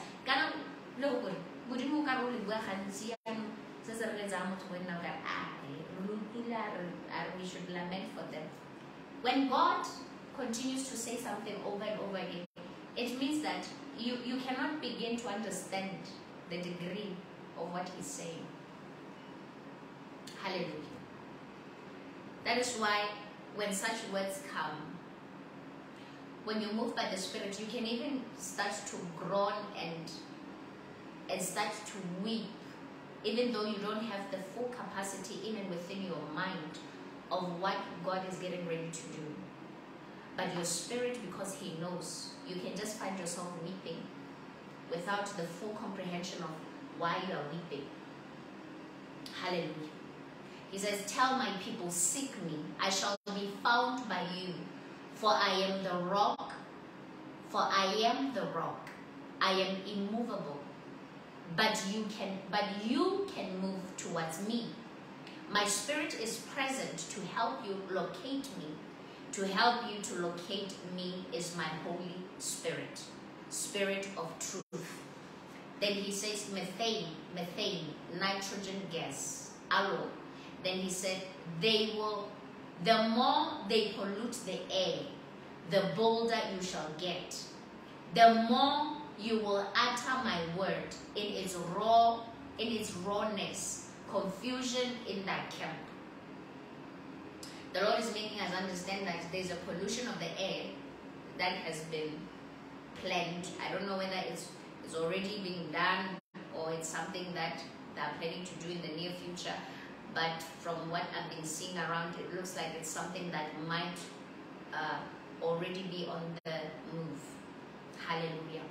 But the Lord is saying, for those of you that have been following the instructions that have been given you concerning your diet, concerning taking communion on a daily basis, concerning such instructions, you will not be touched by what is being released in this time, but rather you will become stronger and bolder in your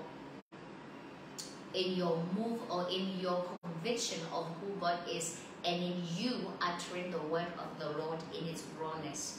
And he says that is going to cause confusion in the enemy's camp, because he's expecting you to become weaker and weaker. Remember what I said, in the spirit realm, it's a snake that is what? Trying to snuff the life out of you. So when you are weak, you can't speak. So that is what the enemy is targeting. He's trying to target us to stop declaring the word of the Lord, because it is the word of the Lord that is weakening his camp. Hallelujah. It is truth that is weakening his camp. And so he wants to shut it down. And the only way he can be able to shut it down is if we don't follow God's instructions. Because outside God's instructions, that means we're on our own. And the enemy can do anything that he wants. But someone who is following the instructions of God is someone that is blameless, and therefore there is no condemnation against them, and there is no harm that can come upon them. Only strength and power shall come upon such an individual. He continues to say, every attempt will catalyze my move. Bahakolole gore ke modimo. Kana ke modimo. Bahakololeng gore ke modimo. Hallelujah. Then he said, mmele lona lo tla gakologelwa gore go na le modimo. Modimo o tshelang. How dare you even think you can wipe my name from the face of the earth? How dare you? I will remind you that you are a mere human, dust for dust, dust for dust. You dare worship fallen creation instead of the living God. I will show you that you are mere dust. Outside of me, you cease to exist. Outside of me, you cease to exist. Those who stand for my name in this time will be untouchable. Hear me, untouchable. Call upon my name. Stand for my name. Lefatshe le ke lane, ke lane lefatshe le, ke lane. Nkutlweleng, ke simolotse go busetsa molao wa me. Ke busetsa molao wa me mo lefatsheng le. Ke utlwile dithapelo tsa bana ba me, tsa ba me ba nake. Ke busa molao wa me. Ba no reng ga lo ntlhoke, lwa itlhaloganya. Le tlhalegile go heta modimo wa lona, mmupi wa lona. Selelo sa lona sa go thomola pelo ba mo lefatsheng e seng nna. Nkutlweng, ba le tlhalegileng go mpheta ke le mmupi wa lona. Lo tla ama ba lefatshe e seng nna. Ke bua le lona gangwe le gape. I will remind you that riches of the wicked have wings. You will see in this season that riches of the wicked have wings. They will begin to fly off. They will begin to disappear like mere vapor before their eyes. Yes, fear shall grip the lives of many. Many who envied the wicked and their riches, as they see the manifestation of my move, my wrath. Return to me, my people. Return now. Return to me now. Tlhokomelang bana, tlhokomelang bana, tlhokomelang bana, tlhokomelang bana. For my heart is with children. My heart is with the voiceless. My heart. I weep for the voiceless. I weep for the children. Tell them, tell the wicked leaders that to refuse to repent from their wicked ways, theirs shall be the death of a dog. Theirs shall be the death of a dog. They shall die like dogs. Soon, wicked leaders, you will move. Soon, wicked leaders, you will have no allies. Soon, you will scatter at the signs of my wrath. You will scatter from my sight. Yes, yes, water, water, water. I cleanse with water. I purge with fire. Moment of truth. Moment of truth. Peace, peace. You will only know truth. You will only know peace upon declaring my truth. My children, from now on, I deprive you of my peace if you do not speak my truth. Hallelujah. I'm being reminded of Jeremiah where he said, when I tried to keep quiet, his word was shut up in my bones like fire. Hallelujah. Such will be for those that will try to hold back, and that which the Lord wants to speak, it will come out one way or another, because you will lack peace by not declaring the truth and the word of the Lord. My peace, my truth. My peace, my truth. Books have been opened. The one time there is silence in heaven is upon the opening of the books. Even butterflies are still at the opening of my books. Not a single thing moves in heaven at the honor and the respect of the opening of my books. Did I not say it is time for judgment and reward?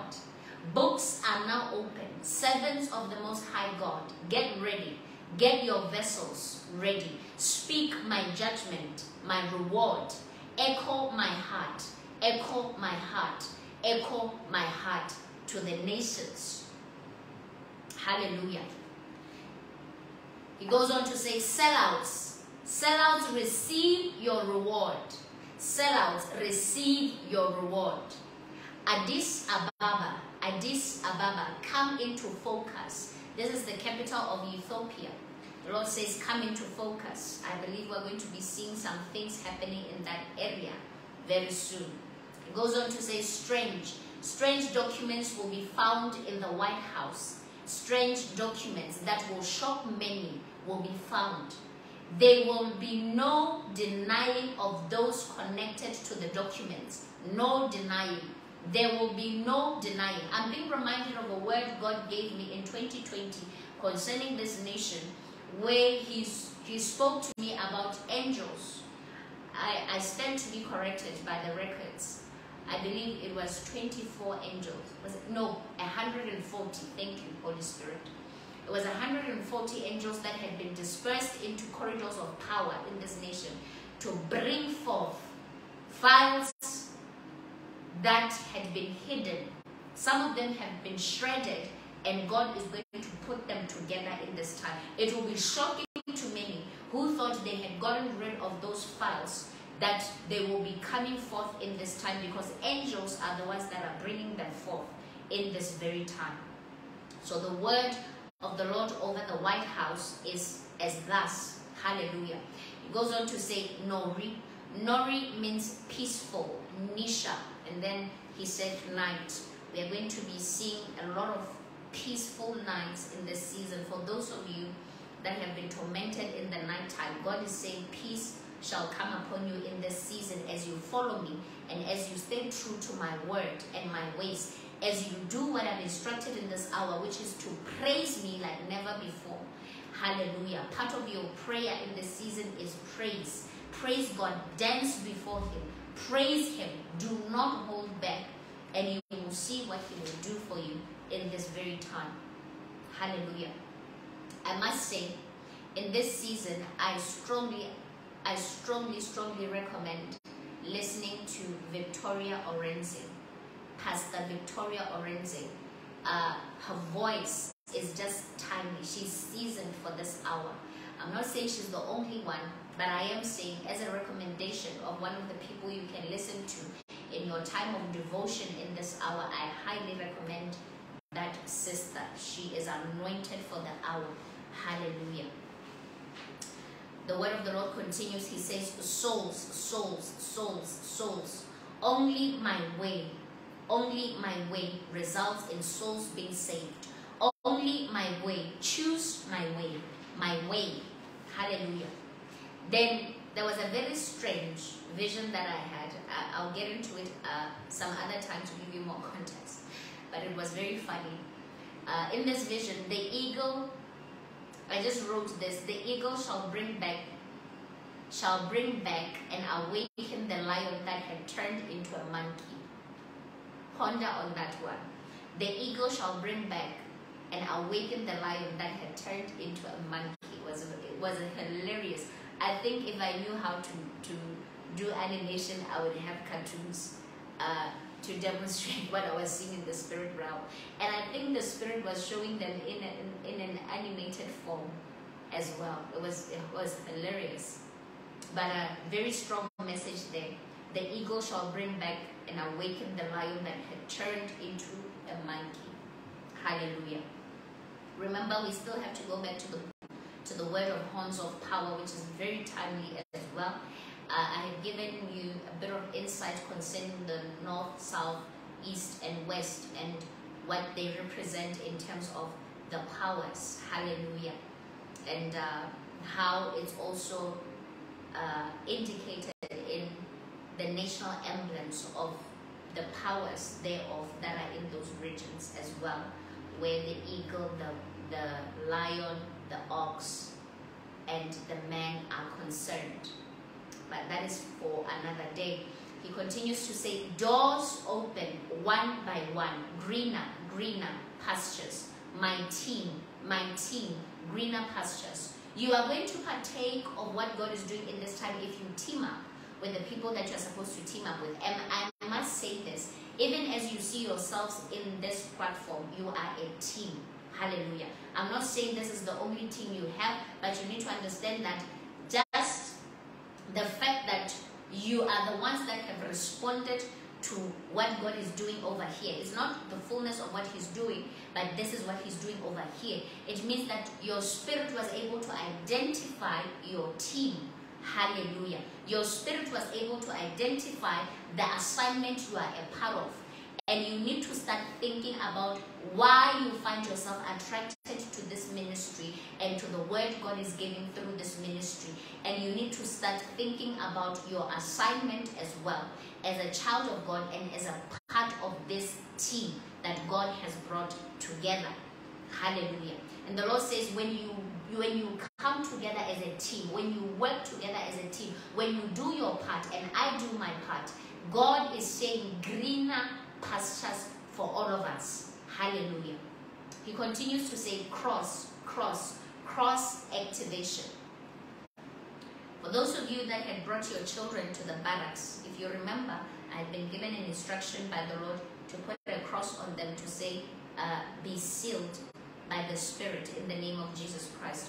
And if you read Ephesians chapter 1, Paul talks about the sealing or being sealed by the Spirit for the day of redemption. The sealing of the Spirit also speaks of the sealing that keeps you or exempts you from judgment or exempts you from calamities that come upon planet Earth now and then as part of judgment or periodical judgment that has to come in order to purge the world now and then. So in the times of Moses, they put the blood of the lamb on the doorposts, and in our time where we have been redeemed by Jesus Christ, anytime you receive him, the seal of the Spirit comes to seal you on your forehead for the day of redemption. Hallelujah. That is why during the time of the mark of the beast wants to seal you with his own, hallelujah, on your hand or on your forehead. And if you read Revelations, you're also going to find out that God also sealed his own on the foreheads and on the hand. Hallelujah. So you need to understand one way or another you are sealed by someone. Hallelujah. But the Lord says the cross that is on your forehead has been activated. Why? Because now there's calamity, there's judgment that is coming upon planet Earth. And you have to have the seal of Christ on your forehead.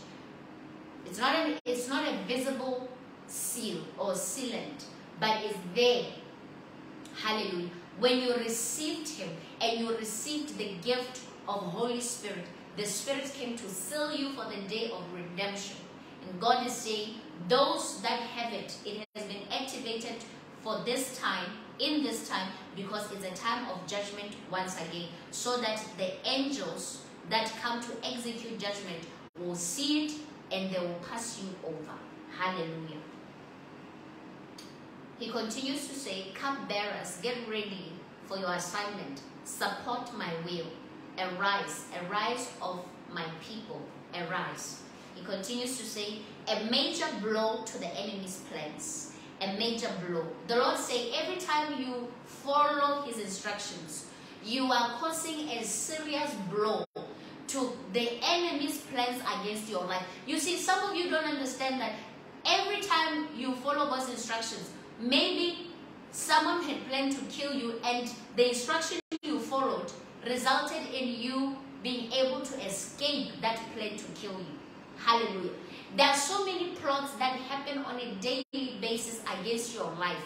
And it is the instructions of God that keep you from falling into those traps. So you need to understand that when God instructs you to do something, it is for you.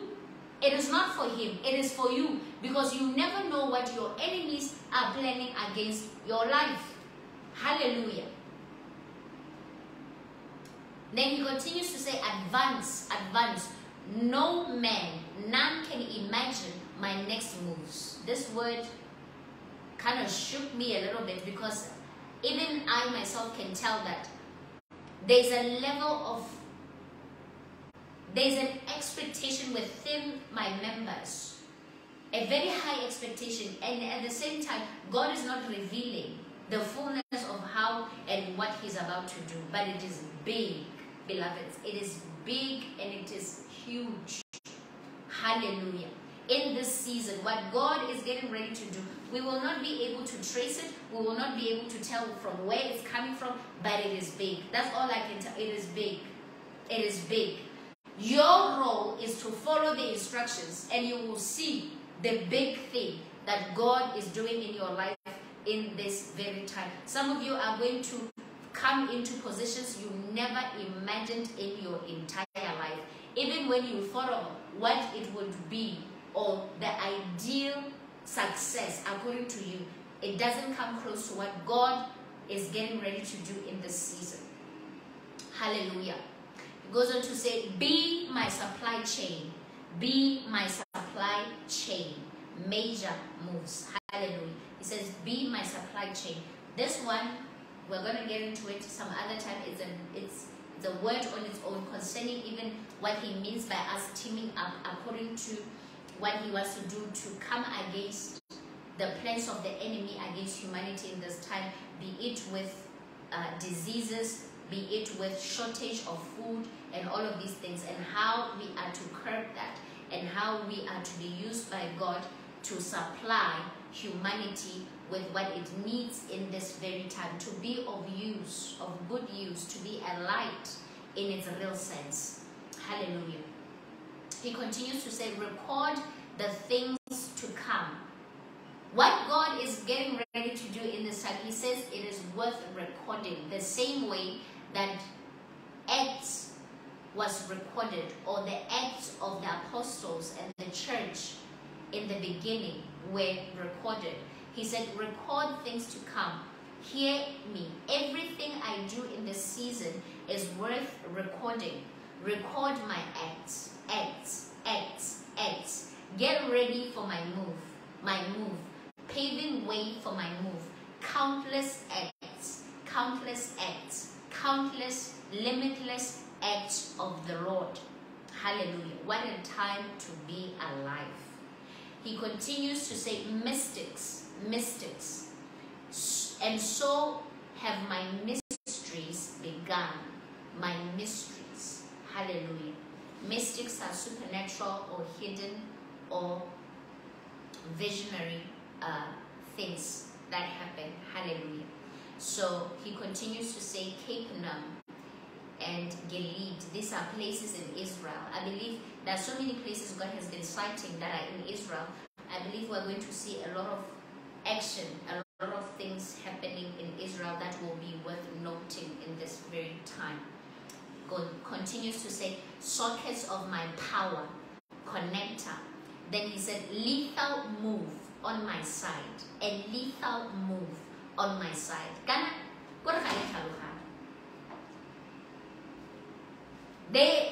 There is a serious war. It's like they're in a boxing ring. Even though there is no fight really that is taking place, the enemy and his minions and us and our God. And God is saying he just launched in this time a lethal move. Hallelujah. He said, a lethal move have I made this day. Lethal move. Oh, you have no idea. Hallelujah. Lethal move. See me at thy word. Then he said, trees fall, trees rise. I know for some of you who may be new to this page, you may be wondering what is happening. This is the word of the Lord that he speaks through my mouth when I'm in prayer. And then it is recorded by a scribe, and then I get to share it with you to know what the Lord is saying. And if you've been following the word that we've been giving, you get to understand the flow of things and the flow of events, because it's like a continuation of that which he's doing. He keeps us updated in that which he's doing in our lives in every single season.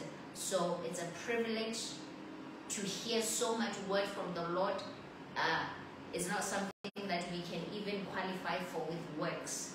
It's a gift, and it's timely, it's needed, because we're in a time where we need to hear what God is saying, and He has availed His word generously so in our time. We are blessed. Hallelujah. He continues to say wisdom, wisdom. Beloveds, receive wisdom in this season because you're going to need it. And we're going to talk about wisdom so that we can get an understanding of what wisdom is, as opposed to what we have been made to believe is wisdom. Because there's a way we understand wisdom, and then there's a way that wisdom truly is. Hallelujah.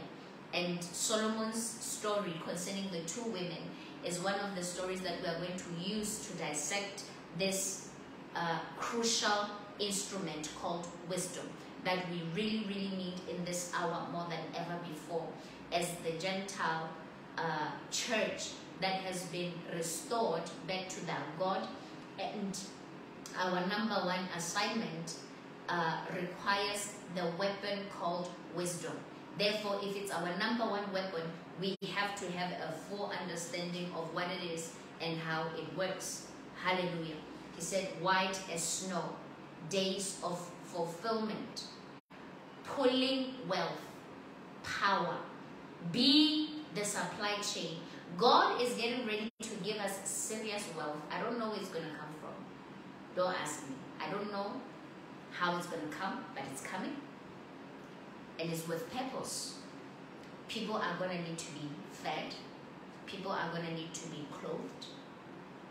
We're going to have to take over certain systems. We're going to have to take over the health system, to help immensely with the health system, with education, the education of our children. We're going to have to help with the upkeep of our environment, our communities. God is not helping. He's not happy with the filth that is all over. He's not happy with the filth that is all over. And He's going to give us an understanding of how to clean our environment, our communities, so that His Spirit may once again flood our communities. Listen, Modimo harate lesu. Modimo harate lesu. Lately, people, they think, I think I have a thing with surfaces. I don't want to see dirt. I don't want to see dust in surfaces. And I know that it's inspired by the Spirit as well. The Spirit of God does not like dirt at all. At all, at all, at all. So sometimes to other people it may look extreme, but it's not. It's how we were supposed to live. I mean, before, we don't like a kitchen scheme. I don't think the kitchen scheme. I don't send the kitchen. Ila we retain a list of only ten. Obosmala papa. How do I live on side in Yana? It is a source 2001. Ditetsima Pocomea, Tengateziana, Mahura, and our Pilama Fresha 2004. Who says it has to be like that? Because if you maintain it, if you continue to always wipe it, it remains clean, it remains the way that it was when you bought it from the shop. Hallelujah. So it's not normal. Some of the things that we have normalized are not normal, and God wants us to come out of those places of normalizing things that are not normal, to have in our communities, cans and papers all over the place. It's not normal.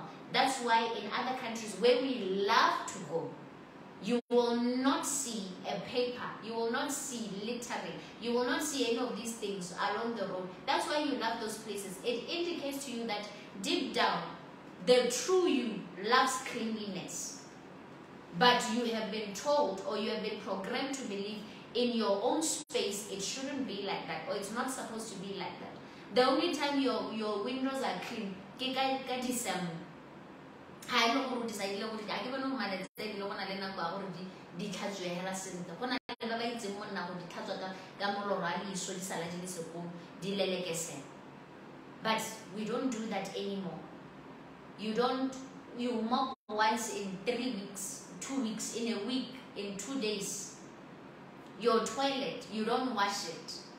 Some of you maybe, I don't even know why God wants me to go into detail about these things. But we might as well touch on them. Right now, we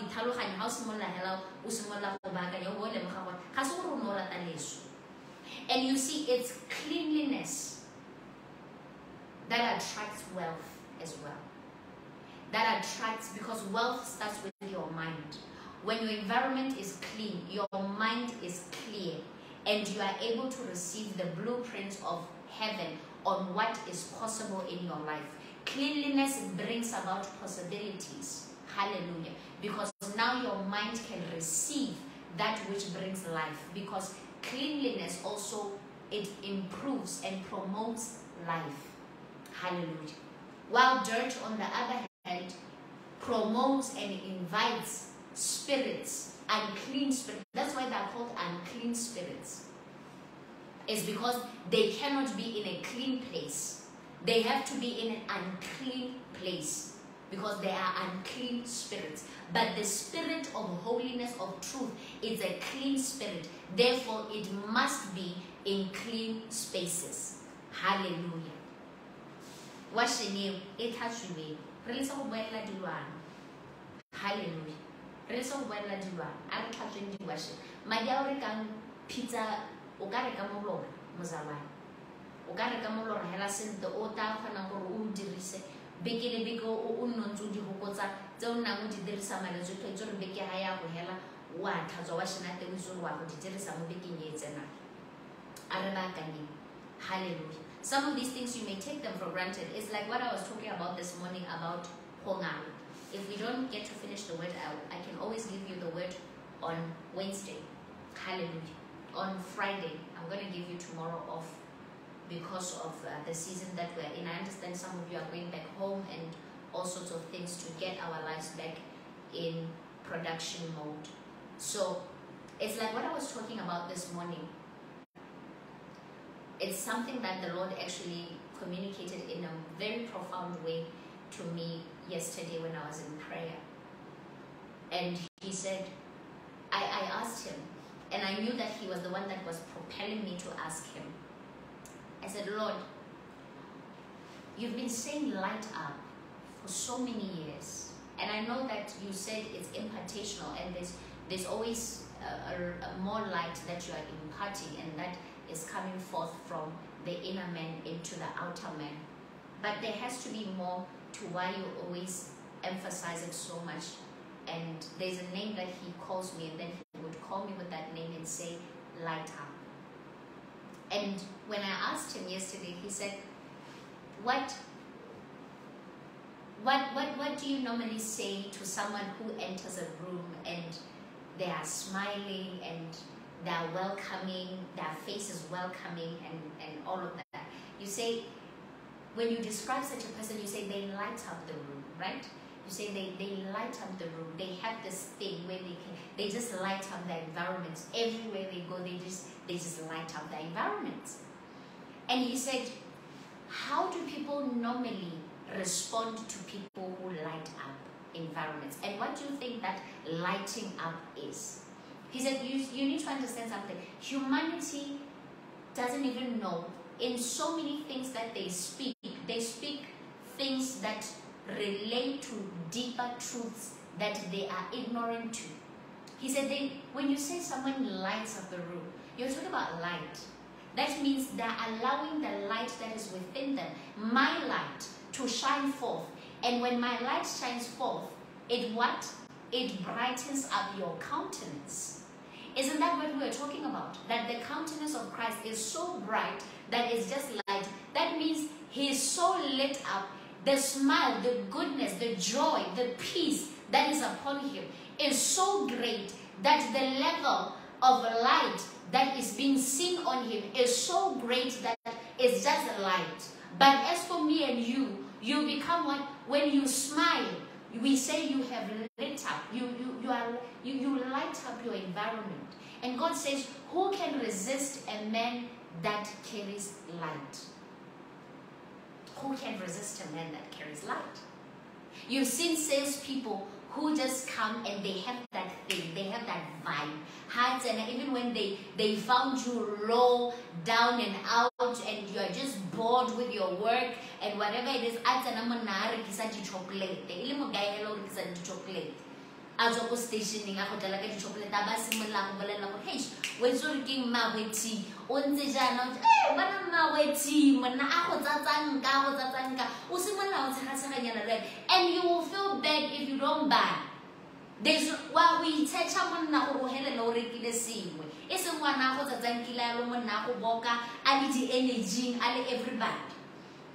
And that's an example of how this opens doors. You see, the enemy wants us to be comfortable in always frowning. O ba itlololelang o sa ba tlogele batla ga botse gore ba go tshwereng ga botse gore mang o go tshwereng a go some kae jang. And we were all guilty of this at one point. I remember when I was growing up, when I was a kid. Ne ke rata go ngala mo go maswe ne ke rata go palama dithari ne ke ngala be ke palama sethari. That was when I was very young. I think I was doing like standard 4 or something, standard 3. Ka pentinyana ke tabe ke palama sethari. I loved climbing trees when I was young. Ke tabe ke palama sethari ka go godimo o be ke nna hela go godimo. There was one time I was upset with my grandmother. I think she took my sister's side or something. Ke be ke bangala ne ke jale penti le gore ke a go roba. Ke be ke tswa mo ntung ke ngadile be ke palama sethari. Ke ba le se ke a tsama gona go go ne ke ile teng. Ke be ke palama sethari ke nna go godimo. Ba tswa mo ntung go tilo o ile kae we ngwana ba simolola ba mara go o mama ntsatata. They don't really know that I was there because I started laughing at them. But my point is, every time King Haji, who was suffering? It was me. Ke nna ne ke suffer ka gore gone mo godimo ga sethari kwa masigo. Ke o longwa ke menang. Ha gongwe ke tshwere ke tlala. O kila bana ngwana a ngadile dijo. E be simolola ya no ntala ne gore nna mme ke batla dijo. Wena o ngadile a re tlo go ngaletsa. People have moved on ba tshega ba lebeletse TV. Wena o ntse o ha o ngadile. Who is suffering? It's you. How Satan ka ba gore how ka go ditsa dijo tsele ba go ipoka ba go nga lologile. Ya mo gwa reng ga o nga lologile nga lologa o je dijo. But God is saying to you today, nga lologa mabati a bulege. Nga lologa o ngaletse monna gago o ngaletse mosadi wa gago le robala yo mo robala ba mo robala. But you miss your wife, you miss your husband. You want to have intimacy with your husband. You want intimacy with your wife. Miss Satan go ra o ka ipoka. Okay, but you are suffering. Hallelujah. But you might be like little children in this season. Lebala.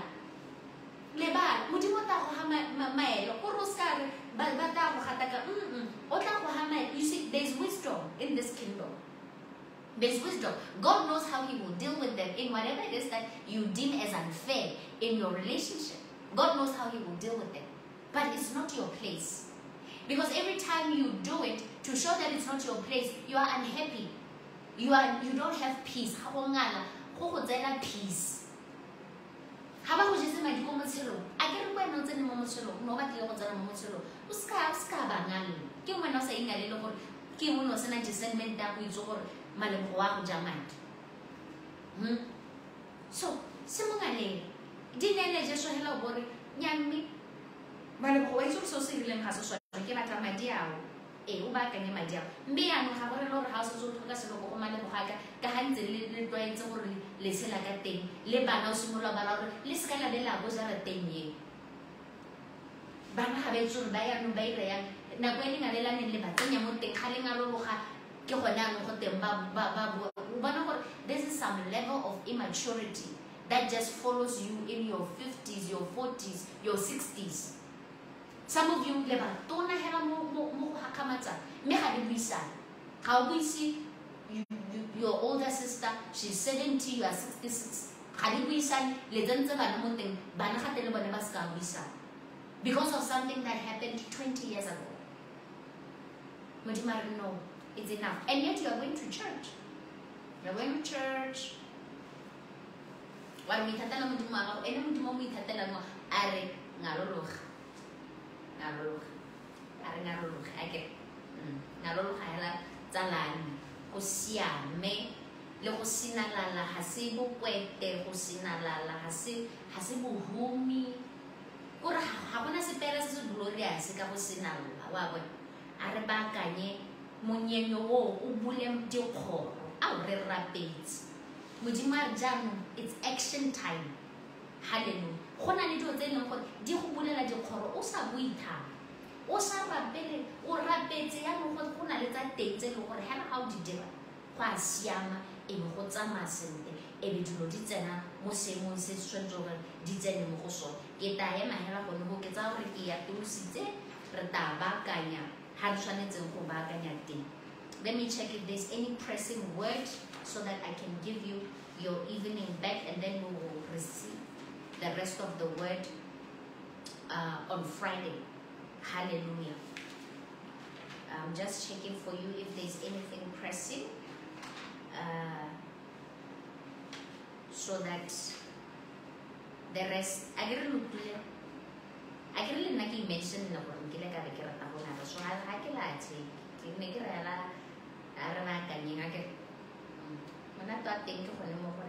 this kingdom we learn along the way, and God gets to help us. And you know,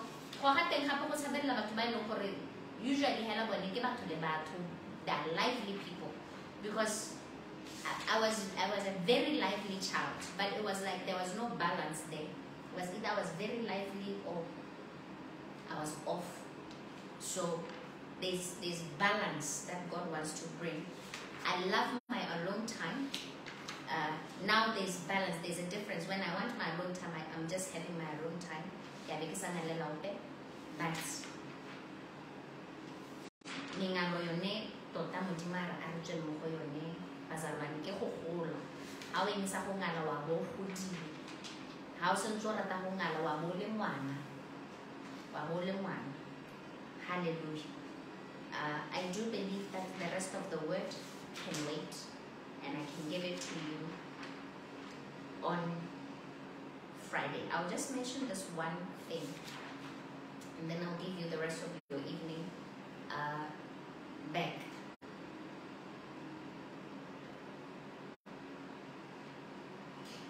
The Lord has been saying the word benzo a lot, and we got to understand that it is an antidepressant that is very much prevalent in Israel, United States of America, Western Europe, Japan, Northern America, Latin America, Canada, and apparently more than 1/3 in America of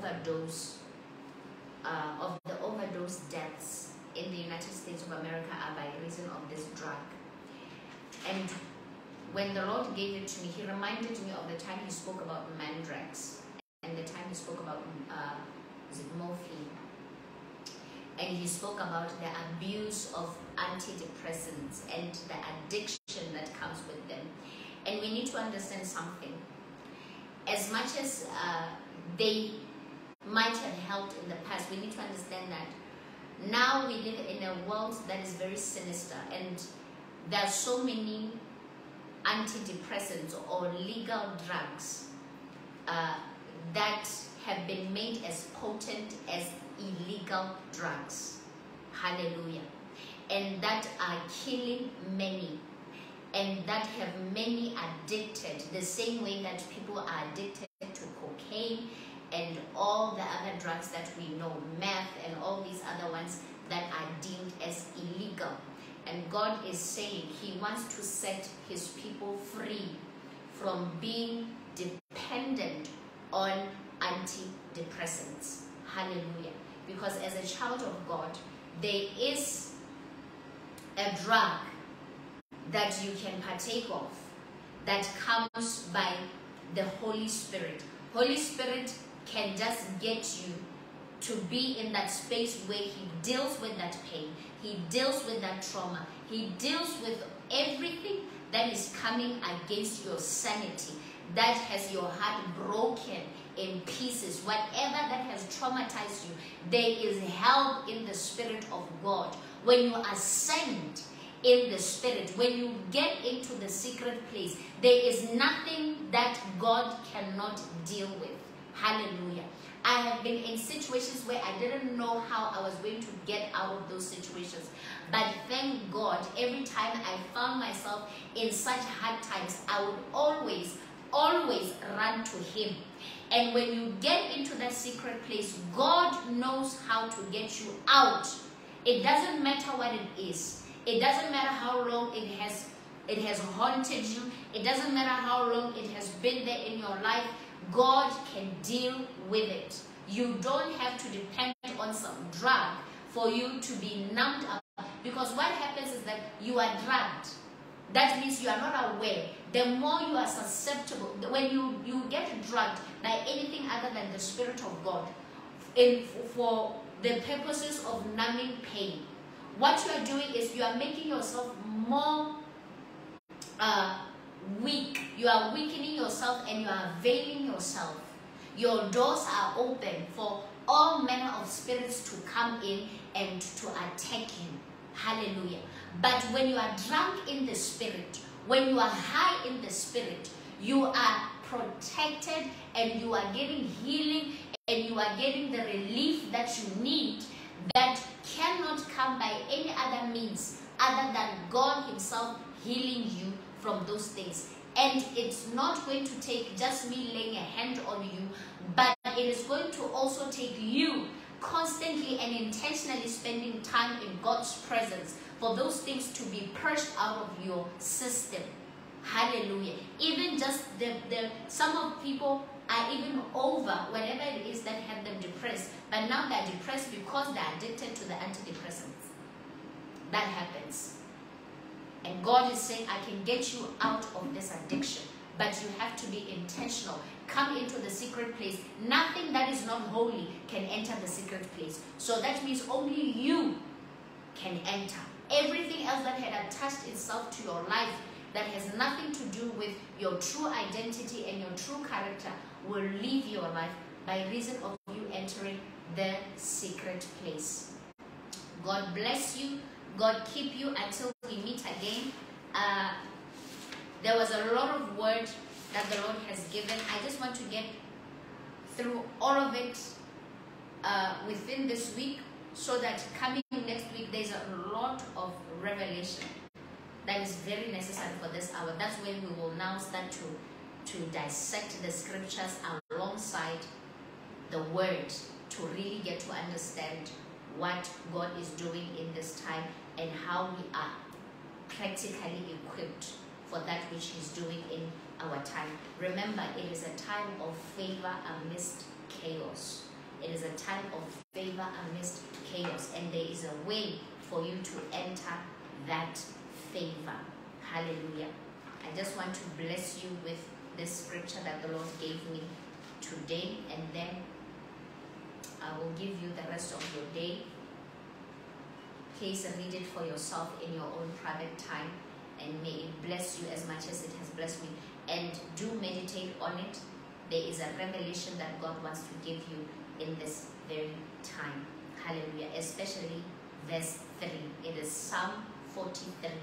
It says, vindicate me, O God, and plead my cause against the ungodly nation. Oh, deliver me from the deceitful and the unjust men. This one speaks of the snakes that want to come into your life and to ensnare you, for you to be released from them in this hour. Hallelujah. You are, that means everyone, when you meditate on this chapter, anyone and anything that is not supposed to be in your life in this season will leave your life. Hallelujah. For you are the God of my strength. Why do you cast me off? Why do I go mourning because of the oppression of the enemy? Oh, send your light and your truth. Let them lead me. Let them bring me to your holy hill and to your tabernacle. Then I will go to the altar of God, and to God my exceeding joy. And on the harp I will praise you, O God, my God. Why are you cast down, O my soul, and why are you disquieted within me? Hope in God, for I shall yet praise him, the help of my countenance and my God. This chapter will help you to come out of despair, to come out of disappointment, to come out of a place of discouragement, and it will bring you into a place of direction, a place of hope, a place of bearing the countenance and the light of God, a place of favor, a place where you are so joyful, you start singing again for your Lord. Like voluntarily singing for him. A song will be birthed from within your spirit, man. And all the ungodly, all the serpents, all the scorpions that had attached themselves to your life will suddenly fall off. Why? Because this chapter brings about oil that will make things, ticks, to just fall off of your life, for snakes to fall off of your life, because you have ascended to the highest of places. Hallelujah. And most importantly, it will give you direction. You will start to hear the Spirit of God giving you clear steps of direction in this very time. That's why he said, oh, send out your light and your truth. Let them lead me. Hallelujah. So as you are listening to truth, and as you are allowing his light to come into your being and to be ignited in and within you, you will see direction. You will know where you are supposed to go. God bless you, and God keep you for the rest of your evening. We will meet again on Friday. Hallelujah.